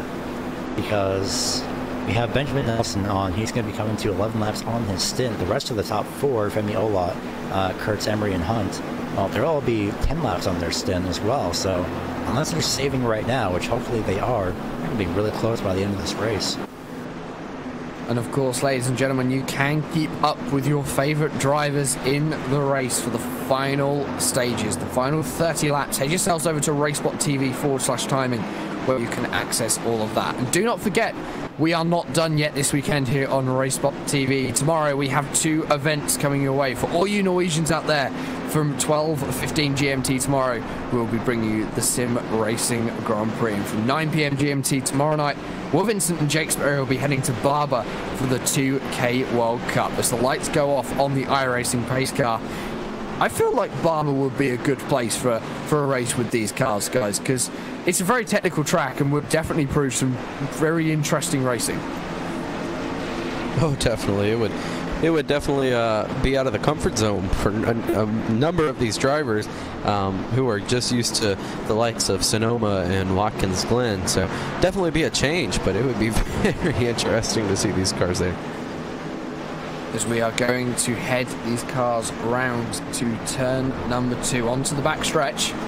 Just another 27, 28 laps remaining in this race, and it's going to be the driver of Femi Olat bringing us round to the green flag. Gary, what's Femi Olat got to do to be there at the end of this race on victory lane? He what he's been doing, just stay up at the front, don't make any moves, protect that top side as much as possible, and well, of course, the most basic thing, cross the start-finish line as the first person instead of, well, anywhere else, because he's done it in stage 2. Well, I don't see why he couldn't do it for these final 28 laps. But again, fuel could be a factor, but hopefully he'll be able to make it. He just has to change lines. He'll start on the top side. And that's an interesting switch, because usually we've seen the leader go for the bottom side, but this time he's gone for the top side as Femi Olat. So maybe trying to run a different strategy. However, we have seen that higher line for him, even if it's running in the middle of the circuit, has been running better. Green flag is flying. We're back to racing at Daytona. And look at the start that Olat's got. He's flying off of the front of this field. Noah, he's back into P1, and he's got a nice advantage up at the front. Yeah, great choice for Femi. He knew that he would get that push right out of the gate, be able to clear that bottom line, and then not have to worry about anybody on the outside contending him on the restart. So a very good move by an experienced driver in Femi Olat to choose that top side and then to quickly clear down to the bottom when he can, as we have a lot of single file starting to brew here on this pack. A lot of single file indeed. Still the first 18 cars covered in this first pack. It just looks as though everyone's trying to get down to the bottom, down to the lower groove. However, the 44 and the 27, Anthony Emery and Chris DeShong are trying to challenge on the top side. And it looks to be working so far for the 44, because he's got himself past Ryan Hunt. He's now challenging for Ethan Kurtz in third position. So this could be the move that we're seeing, Gary, of the 44 and the 27 moving themselves forward in the pack. I think the 27 is going to be able to make it, because remember, he did pit a little bit earlier on before the final 50 laps. He's on his 24th lap at the start-finish line. When he gets to the start-finish line, he'll be on his 24th lap. So essentially, he's running 50 laps on this. I don't think he'll be able to make it. He can try and help as much as possible, but there's no way he's really going to play into a major factor unless he starts going right now. But for the time being, well, that 44 is to try and take that 27 with him to the front as quickly as possible. So far, he looks as though he's dropped back just a little bit to 44, because he's still sat in 5th position. He was sat in 4th at the start of the last lap. However, now he's dropped back just that little bit. Still up at the front of the field, Femi Olat, followed by Benjamin Nelson and Ethan Kurtz, which is sitting in 3rd position in the 12. Ethan Kurtz, he's been a bit up and down all day, Noah. Started off up at the front, dropped back to the mid-pack, and now he's back at the sharp end of the field as we ride on board with him. This is the time that matters. This is the time you want to be as close to the front as you can. He's in a great position here that if anybody starts to make a move on that outside line and he feels comfortable with going to it, he can. And it's using that outside line that is really going to play into his hands. The 44 still trying, still challenging to the outside, but he's still not making any progress. If anything, he's falling back, because he's fallen back behind Liam Brotherton, who is now up into position number 5. But Brotherton has now taken the lead on the high drive, on the high groove, riding on board with the number 5. The number 10 in 5th position. You can see already, Gary, he's got an overspeed heading into turn number 3. Yeah, that 10 is starting to slowly make his way back up through the field again, pole sitter. So he's definitely going to try and make that known. The 44 is going to be pushing him as much as he can to the front. His cloud cover is back once again for the time being. So it's helping cool the track again just a little bit. It's going to have to take a long time, but 77 Fahrenheit is that track temperature at the moment. But look at this. This is actually helping 3rd in line. And so they are alongside for the inside lane for Brotherton and Kurtz. So right now it's looking up pretty well. And right when I say that, 79 Nelson jumps up a lot, moved to protect, I believe, for a second, but he decides against it. It's way too early on, I believe, is his thought process.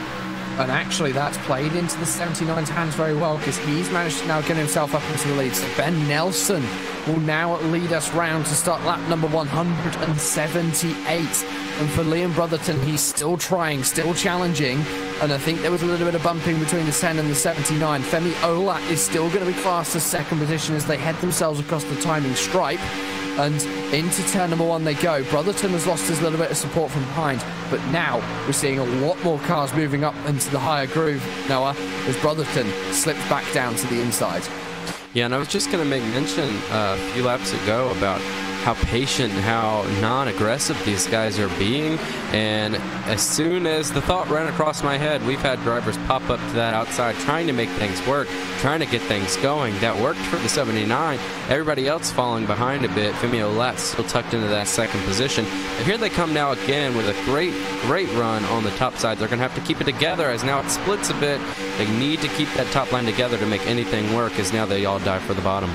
We did just have 3 wide in the middle of this leading pack as they head themselves through the tri-oval. For Liam Brotherton, he's now up into 3rd position. I still think he's my favourite to win this race. Pole position, if he could round this out with the trip to victory lane, he would be a very happy bunny, I feel. The bump drafting begins on the back stretch. Everyone starts to close up. Looks like a busy rush hour day on the M25 travelling home from London. And it's not.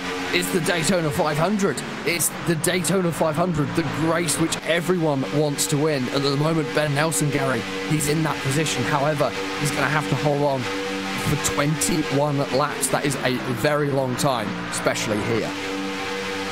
Yeah, for this track especially, you have drivers directly behind you, drivers that are constantly trying to make moves on the outside and get momentum. There goes the 48 and the 44 round. This is the big one coming off of turn number 2. Caution is out.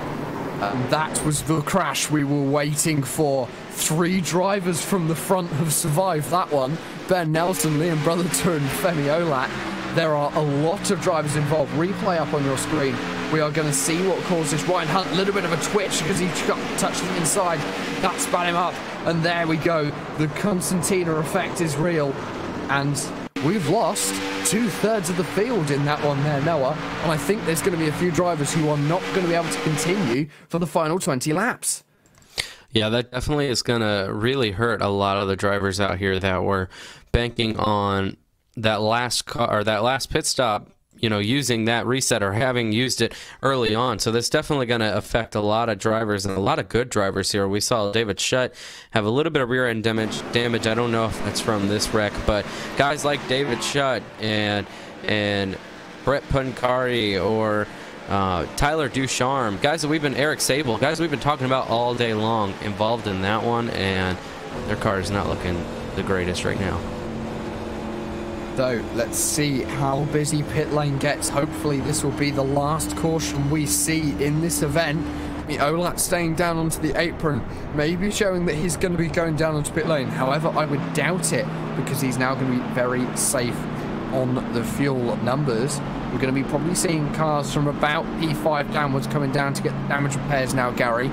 So everyone, if they've still got it available, this fast repair, this is what they were saving it for. Yeah, this is why it could help out some of these drivers that save the fast repairs as far as drivers that are staying up at the front. Well, here comes Chris Ducharme. I believe that's number 27, at least 27 either way. He heads to pit road, or Chris Ducharme, rather. He decides to head to pit road. Finally, he knew he wasn't going to make it. He tried to stay out for as long as possible. Unfortunately, that didn't play out into his favor. So a lot of cars getting new tyres, a lot of cars getting a bit of a refresh. The iRacing Fairies are getting to work once again to repair a lot of these cars in times that any mechanic will dream of doing. And for those drivers, they're getting back out onto the lane. These long stops are actually telling me, Noah, that a lot of these drivers have already used their fast repair. They've now got to make extensive repairs to their car. This is going to cut down how many cars we've got running for the lead now. Definitely, and as we mentioned, this was the risk. This was the risk once we had that last yellow. We knew that things were going to get more intense, and they did. And this is the product of that. We have so many cars that we've talked about being up front all day long that will no longer be in contention as Tommy Gossett and Eric Sable have taken their cars behind the wall. You know, guys that have been up front that we've been talking about all race long, in the snap of a car turned around, are just done for the day. I'm looking at my timing screens. I'm seeing the top 12 out on track. I'm seeing 15 cars that aren't in the pits. So Gary, we have just lost almost half of the field in one accident. And for a lot of these drivers, it's day over. As we've just seen for Eric Sable, as we've seen for Douglas Carlson, and as we've seen for Tommy Gassett. Yeah, just so many drivers unfortunately involved. I'm pretty sure they definitely did not want to be involved. Sometimes you just have absolutely nowhere to go, but next thing you know, you instantly regret using that fast repair that was being used earlier. And that fast repair is really what you want now. You are currently looking at your leader. Your leader is Ben Nelson. He's up 8 positions on where he started. The biggest mover and shake, however, you've got to go down to 7th position. That is the number 77 machine of Austin Roberts. He is up 22 positions on where he started, because he started 29th, right at the rear of this field, Noah. He's now running within the top 10, and if he plays his cards right, he's got a good chance of even getting a top 5 or a podium. Maybe, just maybe, a trip to victory lane. Yeah, anybody that is still running and still has the car capable of getting through this pack at speed has the chance of becoming a winner here. And we could still see another wreck. I mean, regardless on if there's 4 cars out there, there's still the opportunity for someone to make a mistake. And so we're far from done here yet. I think that anybody who's out there running has a chance, and I think it's going to be a whale of a few laps that we're going to see until we get this checkered flag, and it'll be very fun to find out who ends up with the podium finish. And that podium is going to be hotly contested for, of course, the winner today will walk away with a lovely prize fund of $200 and a lovely shiny trophy. The only driver who can maybe win a little bit more prize money left in this event in contention is Femi Olat, because he won stage 2, so he walked away with a $25 prize. Nick Northrop, who took stage number 1, the number 54 machine, unfortunately it's going to be day over for him. He's still sat on pit lane getting repairs, quite extensive repairs to that 54 machine, because there's a lot of body paneling missing. As everyone comes round to start lap number 184 of 200, we have 17 laps remaining. The lights have gone off on the iRacing pace car, so we are going to be back to green flag racing next time by Noah, and it's going to be a 16 lap dash to the finish. Now, do you leave it all for the last 5 laps, or do you go now? That's a good question. I would say that you need to go now. It's the time to really get into position, make smart moves, not dumb moves. It's not, fly through there and take everything that you can. But it's make smart moves. We have enough time toward the finish to really get going and to get yourself in a position to set yourself up. This isn't, a few lap dash. This is enough time to really set yourself up for a good finish, and that's what these drivers need to do. And like you mentioned earlier, we have so many guys that we haven't talked about that have just patiently been riding around waiting for this opportunity. Who will win today's race? Could it be Femi Olat, who started 23rd and has now been up front for a number of laps? Could it be Austin Roberts, who started 29th and we haven't talked about that much? Anybody out there running, as I mentioned, is still in contention for this race, but it's time to go. It is indeed time to go once again here at Daytona International Speedway. Thank you very much, everyone, for joining us for the Sim Racing Authority's Daytona 500. If you want to find out more information about what these guys do, check the links in the YouTube description. They will give you everything you need. We're back to the racing. Jack Stiles, Gary Weaver and Noah Lewis bringing you the final 16 laps of action here from Daytona. The pace car going to duck itself down onto the left-hand side. The field is in the control of the 79, and we're back to green flag racing. A little bit of a touch behind from the 48 to the 11, but the 11's got a good start once again on the high line. Going to get himself back in front of the 79 almost as they head themselves off the tri-oval. And I think for Femi Olat, that high line is going to be where he wants to stay. Ducks back down to the low side at the very last minute, 3 wide further back in the pack.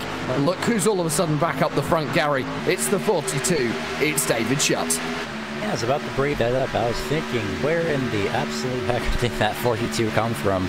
But something that I've noticed is that David Shutt, Liam Brotherton, and Brett Puncari, they all essentially have the best chance of finishing this race without needing to pit, or at least being close on fuel, provided, of course, the drivers like Femi Ola and Benjamin Nelson have filled up their tanks and their last pit stop. They're going to be, again, borderline close by the end of this race. So the drivers that are on, well, now 16 laps of their stint are having the best chance at this rate. That's, again, provided that the two drivers in front, some other drivers as well, about 24, 25 of their stints, that's provided they filled out their tanks all the way. So it's going to be just a very close finish here as David Shutt has decided to back off from the tank for the time being.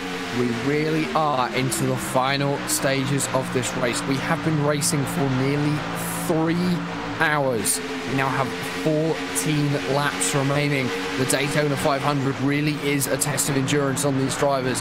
Lots of things will now be going through their mind, especially for the drivers up in the top 5. Everyone closing back up together as they head through the tri-oval. Once again, Femi Olat's still at the front of the field, Noah, but behind, Ben Nelson's looking strong. So's Liam Brotherton, and so is David Shutt. David Shutt we've seen using the Highline a few times today and being successful. Yeah, all of these cars right now just waiting for the right moment to go. They've all got themselves in reasonable position of a possibility of winning this race. And so it all comes down to who will go with you. When do you go? It's still pretty early from the finish. I know I said you should go right off the start, but now that we've broken into 2 packs, this is a very small pack, and this lead pack is. And when you look at it, you know, you really got to time it well or you'll go to the back quick. And it's that timing which you have to get spot on. If you get it right, you are going to be onto victory lane. If you get it wrong, you could lose the chance of even a podium, even a top 5, because the top 6 are all running together. And then we've got a pack from 7 to 12, so 2 packs of about 6 to 7 cars all running together. That's all we've got left out on the track. We have 3 other cars. Everyone else is out of the race, Noah, because of that big accident we saw, which caused that last caution. Yeah, and very unfortunate for the 44 Anthony Emery right off the bat there on that last restart, dropping way back. Unfortunately, had a few issues with that car. Maybe he didn't know about before taking the green flag, but he's now dropped very far back. And it's going to be who can be there at the end, as we see one of the cars just dropping himself down onto the apron. The pink car, that's going to be the 77 of Austin Roberts, who is up the 23 positions now. Femi Olat, though, he's managed to get himself into the lead of this race. So the 11 back to the front of the field, Gary, managed to get himself past Ben Nelson. Yeah, he's somehow somebody managed to get by Nelson, so he's showing that not only was it just the stage, that's also the rest of this race. But that 10, again, he's the pole sitter that could move up to the outside. The 42 of David Shutt, that's the 10, peaks up a little bit. David Shutt goes for short of the top side, 77 back inside. So the 10, again, he qualified first in the single car run, and now Brotherton, not knowing where to go yet, he decides to move to the top side. They protect that top side as well. Will he go back down to the inside? Well, he's now stuck up on the top side, so everyone's starting to scramble for positions. And it's that final scramble for positions which we're starting to see form. The 79's leading the high line so far. Behind is the driver of Liam Brotherton, Austin Roberts in the 77, all of a sudden up to 2nd position from in the back, 7th position, 6th position at the back of this field. Everyone's now bunched up as well, so Noah back to a 12-car field for the lead of this race. And how about that 77 of Austin Roberts? I mean, I don't know if it was planned, but he hung back, grabbed a second group of those cars, and now he's going to go for the race lead here on the top side. Austin Roberts, where did he come from? Haven't talked about him all race long. He's now nosed ahead for the race lead. And it's all about who crosses the line on the final lap. Alexander Rossi did it in his rookie Indianapolis 500. He didn't lead any lap of the race apart from the very final one, and that's the one that counts. For Austin Roberts, he's still got 10 laps to go. However, he's in a comfortable position. He's sat still at the high line. However, he can now duck down to the low side. So for Femi Olat, is just a case of slotting it behind the 77. Now they can work together to try and pull away from the 79. The driver of Liam Brotherton in the 10 has been kind of left out and hung to dry, although another car's just moved himself up. That's the 24 of Bobby Cheney. He's going to get himself up into 3rd position, so everyone's still scrambling for positions. Austin Roberts now, Gary, really having to defend, but he can't do it well enough. Femi Olat back to lead this race because he's found an opportunity to get through. He's getting very close as they come off of turn number 2. The 24, 2 lines, 3 wide, 2 wide, 3 deep for the lead going into turn number 3. No time for frenzy now. Oh yeah, no, definitely. I have no idea how the 11 didn't get wrecked there. I thought that he was going to get turned there off of turn number 2. And again, everyone's still scrambling for position. This is off the first place, but the problem is, just like earlier on in this race, the fact that people are leaving that middle lane open, and if they're going to be single file, leave that middle lane open, or the inside lane open rather, that's going to leave room for somebody to get on the inside. But now it's a 3-car train shoving Austin Roberts from first to almost third, but that 10 Brotherton has absolutely no help on the top side. Now it's just a matter of getting in the right line at the right time as quickly as you can. And what a terrible position for Austin to be in there, where he's pushed so far to the lead that there's nothing he could really do. You almost want to have two lanes coming at you to fend off, but when there's only one lane, it only takes a great run like Femi Olat got for him to take you to the outside, and then you just have to choose top or bottom. Do I want to defend that top? Do I want to go to that bottom? Right now he's hoping that someone will go with him to the top. Doesn't get it right then, but now he's going to try to squeeze out there once again. He's going to have another car coming along with him side by side now down into the middle, coming out of turn number 2. Can Austin get back to the front after such a tough position of being in from the race lead? He's going to need some help. Do not be fooled, ladies and gentlemen. The 03 car involved in this battle is not the car for position. He is 1 lap down. That is the driver of Nicholas Coruscant in 16th position. Still up 3 positions on where he started. However, he is giving Austin Roberts the help he needs up at the top line. However, it looks as though Femi Olat still looking comfortable down at the bottom. Still got Ben Nelson. Still got Bobby Cheney on the back bumpers. 6 laps remaining now in this race. Noah, it's getting close at the top. It looks as though the driver of Liam Brotherton slowly moving his way forward on the bottom as the 24 goes high. It's all getting a bit close coming out of Speedway 2.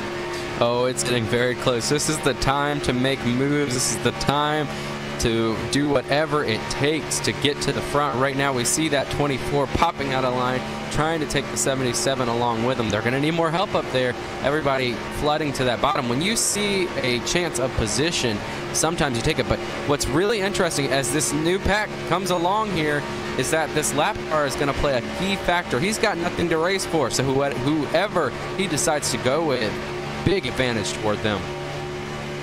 It's now the final 5 laps of this race, and Gary, I have a feeling that Liam Brotherton, currently sitting in 4th position on the low line, he's side by side with the 24 as they head through turn number 1. I feel like he's waiting for a late race move. If he can get a move done on the 24, he's got an easy pass onto the high line, and then ideally, he's got a drafting partner as he's going to go down to the inside. Everyone moves high, so it looks as though everyone's trying to go for the high line. There's the accident, and is anyone going to be caught up in that? I think we're going to stay green. No, we're not. There's the big accident. 2 cars, 3 cars involved in that. We're back under caution with 4 laps to go. This could mean we finish under yellow. That is. That's the race, because it's usually 1 lap to collect the field, 1 lap for the pace car, or 1 lap for a lap down car to come out to get the free pass, and then 2 laps to green afterwards just to sort everybody through. So that is unfortunately it. I was about to bring it up as well, is that under 5 laps to go or less, that is essentially called the point of no return now. That when the caution comes out, the race is over. So close was Liam Brotherton. He was in the right position though to at least avoid that wreck, but unfortunately though he won't be able to say he qualified on the pole and won the 500. Femi Olat, however, just won a stage, and now unofficially at the moment, since the checkers hasn't flown, he's unofficially won the 500. But now that I think about that and say that out loud, will he have enough fuel to make it? Will he be able to make it? It's my question, because he'll have to save a lot to make that. I'm just looking at his stints. He's done 36 laps on this stint.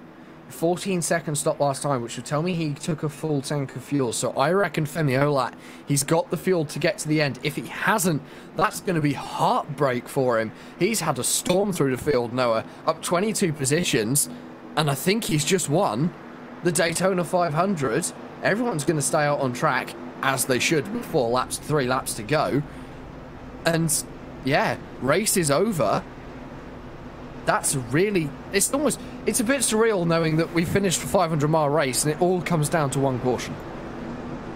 Yeah, and as we mentioned, I knew that Femi was going to have his fingers crossed with less than a few to go there, to hope that he can make that the caution, would come out with such a short time to go. I'm not sure. I believe this will end the race, like we were saying, and Femi Olat will probably be your winner here. But just the, staying in front for those final laps. Once you cross that 5 to go threshold and you're in the lead, your mentality is not giving that up, because at any time, if the caution comes out, that could mean race over and you're declared the winner. And I think that's what we're looking at today. I think for the driver of Liam Brotherton, it was just the wrong place at the wrong time, Gary, that made sure that he was in this position to maybe challenge for the lead. However, now he's got the problem of, wait, I'm now in a position of second place and we've got 2 laps remaining. Now, if the lights come off on the pace car with one, as we cross the line this time, we are going to have a 1-lap shootout, correct? They might, because I did see the lucky dog got sent around, meaning that we might have the lights go off this time by. And yeah, so we might have a 1-lap shootout. We could have a repeat of the eNASCAR Peak Anti-Free Series, so it might not all be over just yet. If the lights do not go out on the iRacing pace car as they come around to take the green flag, or as they come around to finish this lap, it will be race over. They will come across the line. And the lights are on. The lights are on. So this is it. This is race over. And I have a feeling I can now confidently say that the driver of Femi Olat is your 2019 Sim Racing Authorities Daytona 500 champion. Don't forget, he still has a couple more laps to make it through, along with the fact that he's trying to save fuel to make it through. So he's borderline again, but he'll be able to make it, hopefully, if he did fill the car up enough, and if he does coast enough as well. But either way, that is, well, Brotherton was, yeah, you were right. He was in a position to get into the lead, but unfortunately, though, that same position on the bright side for him, though, if he would have run up, same position, kind of helped him out in terms of getting to the checkered flag overall. And I think that Femi Olat, riding on board with him right now, listening to his in-car, doesn't sound like he's coasting it or doing anything special. So I think he's got more than enough in the tank to make the checkered flag. And I'm telling you what a race we've seen here today. That those closing laps, how many guys were trying to get somewhere, which caused the wreck at the end. But these guys have just, the endurance of Daytona, the 500-mile race, seeing them battle to this checkered flag and what would inevitably end under yellow, with a great prize of $225 for Femi Olat, plus the trophy and the points. So just what a wonderful race. I've had such a blast calling it with you two up here in the booth, and I think anybody and everybody out there watching today. Of course, we want to thank you for tuning in to RaceSpot TV for the SRA Daytona 500. We still do have one more lap to turn here at Daytona. However, it is going to finish under caution. 500 miles, and it comes down to one incident through the final corner. And this is racing, Gary. This is what happens sometimes, and you can't help that. And I think for Femi Olat, he's definitely obviously advantaged off that. But what could have been if we didn't have the big wreck that caused that second to last caution? Could Eric Sable taken the win? Could Tyler Ducharme taken the win? There's so many drivers who were looking so good who got taken out by that wreck.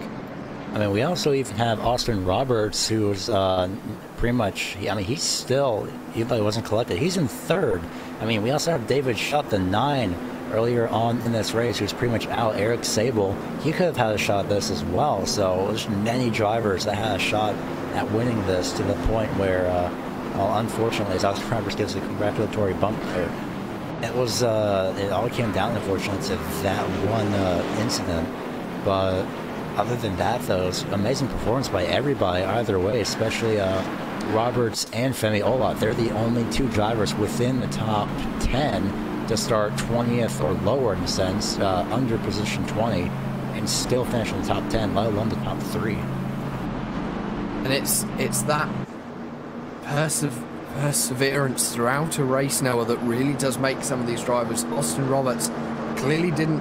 Actually, he was one of the drivers who didn't even set a quali time, chose to start at the back of the field, showing that it's not all about the quali time that really does make this race. However, in just one corner's time, it will be official as to who will take the win here at Daytona, and that driver will be the driver of the number 10. That driver will be Femi Olat. He's going to cross the line to win the SRA Daytona 500. Alongside him is going to be Leah Brotherton. Started from pole and finished second, wasn't quite able to make it onto victory lane. And our biggest mover and shaker, up 26 positions, is going to finish third. Austin Roberts in the 77, but the winner, Femi Olat, he's going to take away $225 of prizes. He's going to take away a beautiful shiny trophy, and he is going to be able to brag for the next year that he is the SRA Daytona 500 champion. Now that everyone has crossed the line, we can take you through your final finishing positions.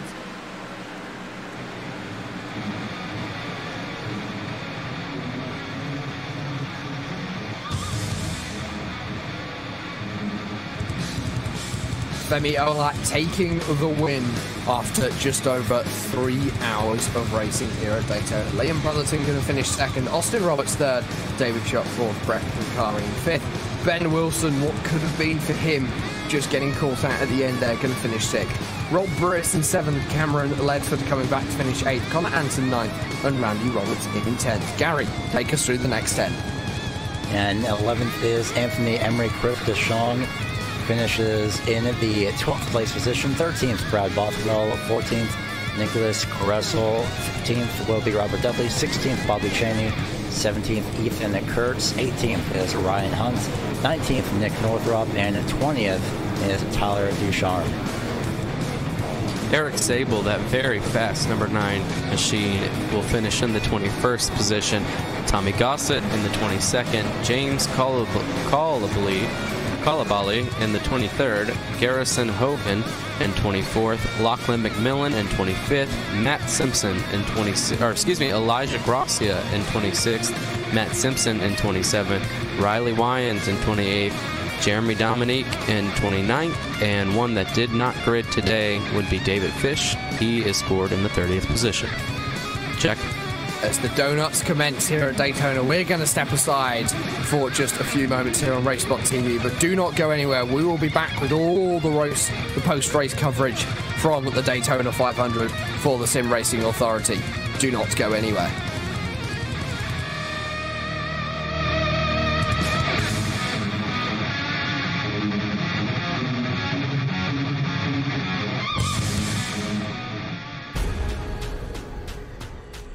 The most realistic online racing sim ever made.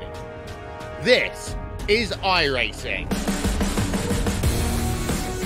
Detailed laser scan tracks, fully dynamic real world cars, and over 50 series to choose from. 6 online world championships offering over $100,000 in annual prizes. This is the original esport racing game. This is iRacing.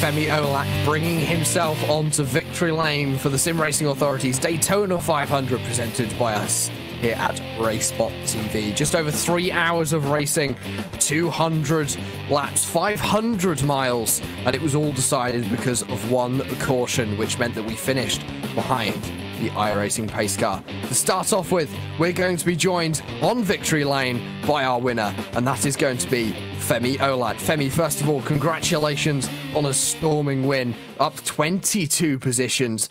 What was the secret today? The secret was having Lachlan McMillan, Ryan Hunt, Nick Northrup, and Connor Anton to work with for a majority of the race. And obviously, this is just the beginning of the Sim Racing Authorities. I know that you guys have got a full season ahead of you. Obviously, no points awarded today, just the prize money, of which you're taking home $225 of the $250 available with the Stage 2 win and the race win. You absolutely dominated out there today. Yeah, that's really great. You know how I mentioned that I worked with Nick Northrup throughout the race, so that's actually $250 for us, and like we're gonna split like the stage winnings amongst like us five and other stuff. But yeah, it's really great to win the inaugural SRA 500. I thought I would have a good shot of winning it, but I didn't think I would actually be able to last all 200 laps and then come out on top after all that. Those last 10 laps were amazing. And obviously you survived the big wreck that caused the second to last caution and survived that final wreck because you were just ahead of it. You were already ahead of that crash, and I can reckon looking back and seeing that, especially with the big wreck, that must have been heartbreaking knowing that you've had, I know at least two of your teammates were taken out by that wreck. Yeah, the second to last caution, I think it was just a product of, this being a hard draft package to really work with, and you just got to try to get everything you get, and I think it was a case of pinching that caused that. And then the last one, as I saw it happening in my mirror, I thought they saved it, and I was kind of screaming like, no, keep wrecking, because the guys behind me were going to have a massive run, and I was going to have to mirror drive even harder than I had up to that point, but thankfully it came out, and good thing we don't have green-white checkers, because I didn't want to have to sit through another 3 laps green. And obviously, one of the things which we were discussing in the final stages of this race was your fuel situation. You had the longest fuel run of anyone in the top 10, apart from one driver, which was Ben Nelson. So you were the driver who we were looking at thinking, is he actually going to run out of fuel on the caution, or were you okay for fuel numbers? Oh, I didn't know that, actually. I was okay for fuel. In the first stage, we pit as soon as the window opened, and people kind of caught on to it in the second stage, and in the last stage we just ran it dry. So I think I was pretty good. I didn't even look at that. And before we let you go and celebrate your win with your team, who would you like to give a shout out to as the SRA Daytona 500 champion?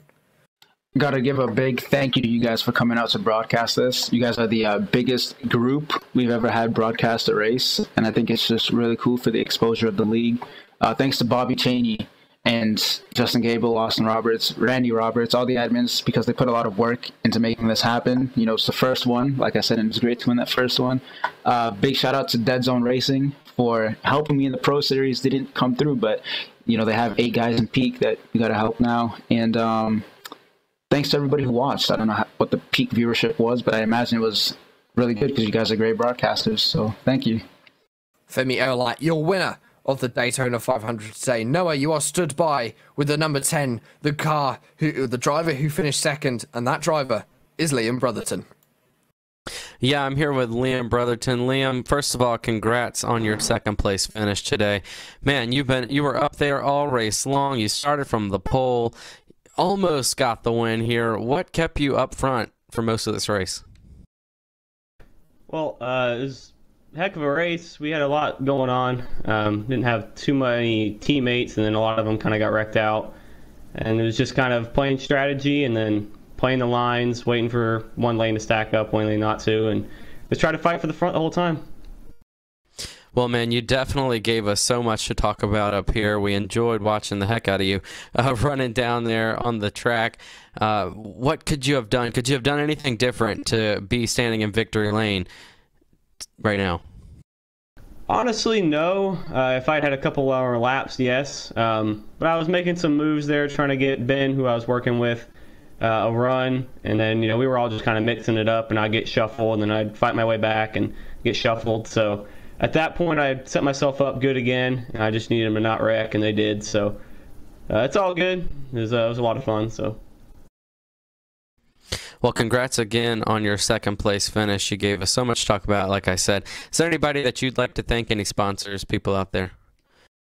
Obviously, I always got to thank Slip Angle Motorsports and everybody over there for everything they do for me on Road to Pro and everything else. And got to shout out my design company, Phoenix Designs, that was on the car. If you're looking for a paint scheme, obviously just hit me up on Facebook. But otherwise, it was a great time. I always loved Daytona. Such a thinking man's game. Just playing the aero, and all the guys from SRA for getting me in the race, especially Delonte, kind of pulled this in last second. So it was a lot of fun. Thank you guys for broadcasting as well. Alrighty, man. Well, we truly appreciate you taking some time to talk to us. Congratulations on that second place finish. I believe Gary has caught up with the third place finisher of Austin Roberts. Gary? Yeah, I have Austin Roberts here, third place after starting, I believe, 26 positions back as well. I don't even believe he qualified either. So that is even more impressive in its own right. That you didn't set a qualifying time, but you still managed to finish in the top 3. So that was absolutely impressive. Yeah, thank you. We got stuck in the back early, and I rode around for 170 laps. Yeah, definitely seemed to definitely seemed to frustrate you. How was the stints, and what was your main strategy for the race? Basically, myself, Bobby Chaney, and Nicholas Kressel, who was 2 laps down, we just had to stay alive and hope for a caution, and we eventually got one, and it worked out well, and I got up front, and I had fun. It's been a while since I've done that. Well, before we let you go, anyone that wants to give a shout out to for your fun third place finish here for this 500? Yeah, you guys for putting on this awesome broadcast. Bobby for putting this on. All the admins, all the members of the league. We always put on a decent showing, I like to think, and that's about it. Thanks for your time. We're going to go ahead and let you go. Congratulations again, Austin Roberts, on your third place finish here for tonight. Thank you. And we're going to catch up with the driver who finished in 4th position, the number 42, David Shutt. He was a driver who was looking very competitive all race long, but wasn't able to get it done. David, you had a very strong day, but you just missed out on that podium. Yeah, it was kind of a strange race. There was money out there for the stage finishes, so I was kind of racing stages for the those first 2, and then afterwards, I got there was some wrecks there. I got in a couple of them. I dropped back, and we lost a draft. And then we got a lucky caution. We were able to get back up there. We had one reset this race, and I never used it. I should have towards the end there, because I think some damage must have just been affecting me. I couldn't suck up like I needed to be able to maintain those front 5 cars or so at the end. But it was a blast. I'm glad I was able to race this race. And obviously some really stiff competition out there, and it's setting the tone for your whole series this year. I know it's the first Daytona 500 that you guys have had with this league, and it's been pulled off absolutely brilliantly, if you ask me. It's the sun starting to set at Daytona. You just about missed the nighttime running, but was it nice knowing that as you got further into the race, it was starting to get darker and the sun was starting to shine into the car? Yeah, it was interesting. I felt like once it started to set, the track changed. I felt like that the second lane it was harder to get a run going. So I honestly felt like it kind of made the racing or the draft package a little worse once the sun went down. But it's hard to tell. But yeah, it would have been cool actually to go all the way into the night. That's kind of my favorite time to race. So, but yeah, it was a good run. And before we release you back to your team, who would you like to give a shout out to today? Yeah, first off, just want to thank all the staff at iRacing and SRA for putting this on, you guys for showing up, helping us out, showcase our league. I appreciate it. And also I'd like to thank V2 Design for sponsoring me. Debuted the car tonight that we'll be using next season. So hopefully we get some better luck and get some more wins. David Shutt, 4th place finisher. Noah Lewis, you've caught up with the final person we're going to give an interview to today. That's Brett Punkari, and he finished in 5th. Brett Pancari, you are the fifth place finisher here tonight at Daytona. Man, I know it's been so long since we started that this race tonight. Starting 13th, finishing 5th. What did you need? What did you use to get to this top 5 position? Well, basically, at the beginning of the race, I wasn't sure what I was going to do. It depended on where I qualified. Had I qualified maybe on the front row, I would have tried to stay and brawl at the front, but I knew I was like mid-pack. I was like, I don't know if I like being up there. So I just said, to heck of it, I just stayed at the back as long as I could. I mean, I got lapped when we had that long green flag run there on the second stage, but that's what I kind of wanted to do, like the back, even though it's so hard to stay with the draft in these cars. But eventually we got that caution late when I was in the group with Cheney, Roberts, and those guys. And that got me back in the lead lap, and it was pretty much showtime after that, or either that or I was going to be in the fence somewhere or over the track. But I just figured it was time to go then, and I stuck with Randy Roberts as long as I could. I thought we were caught up to them. I went to the outside of him. I was like, uh-oh, we're not close enough. But got up there. I probably maybe try to do something to get to the inside maybe later on in the run, but fortunately I got through that last wreck, and here I am at the top 5. Well, yes, great job fighting that adversity, coming from one lap down to finishing in the top 5 here at the Daytona 500. Tell me, you mentioned the draft. Was it hard to maintain that draft? And as the tires wore, as the run went along, what did the car start to do? How was the car driving throughout this duration of the race? Well, for me, it's a little different because I was in single file lines still most of the time, or a little bit single file. And if you're on the very end of a pack, you got to be like within maybe 0.1 second of the guy in front of you. Otherwise, you're going to slowly start to lose ground unless you have someone behind you. So being at the very back of the line is not the best place to be. And the only other way to maybe get a better draft, especially on the outside line, you have a bunch of cars and maybe they start pushing. Because if you get the right combination, you can actually do bump drafting and lock bumpers a little bit and get kind of a launch off of them. But yeah, it can be hard to stay with these Cup cars compared to any other car. Like the Xfinity cars, it's a lot easier to stay with the pack, but with these Cup cars, it's unfortunately not. Yeah, definitely. Well, once again, Brett, congratulations on your 5th place finish here at Daytona. Is there anyone you'd like to thank before we send you away?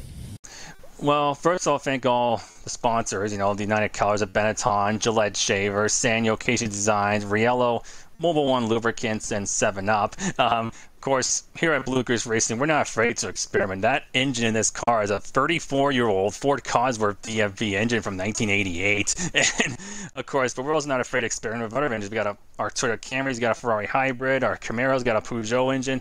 We're not afraid to experiment here at Blue Goose Racing, but of course, thank you guys at RaceSpot TV for even broadcasting our race here. I've really admired what you guys have done at the Peak Series and all those guys, and just an honor to race in front of you guys at RaceSpot TV. Also, big thank you to Sim Racing Authority for allowing me to be a part of this league and be running with some of these guys, like in the Peak Series, like Ben Nelson tonight. And one final shout out, I gotta thank. Even though it's on the sponsor of my Camaro, I got to thank everyone. Helene Photovoltaic Modules. We make some of the best solar panels in Northern Ontario, but also at plant in Minnesota, and I just so glad to be working with those people and definitely appreciate them. Well, we so appreciate you talking to us here, Brett, and congrats once again on that 5th place finish. Jack? All right, thanks. That's about all we're going to have time for here today from Daytona. Thank you very much for joining us here on RaceSpot TV and on iRacing Live for the Sim Racing Authority Daytona 500. Of course, before we disappear, we should give a shout out to the people who get it done. First of all, to Istvan Balao, TrackCams22.com, and Andreas Werner, who designs our overlay. Development is all done by Simon Grossman, and the live timing and scoring was provided to you by Nick Thyssen. The 2 people beside me have been Gary Weaver and Noah Lewis. I have been Jack Stiles. Hugo Lois has been behind the camera. And until next time, we bid you a fond good night.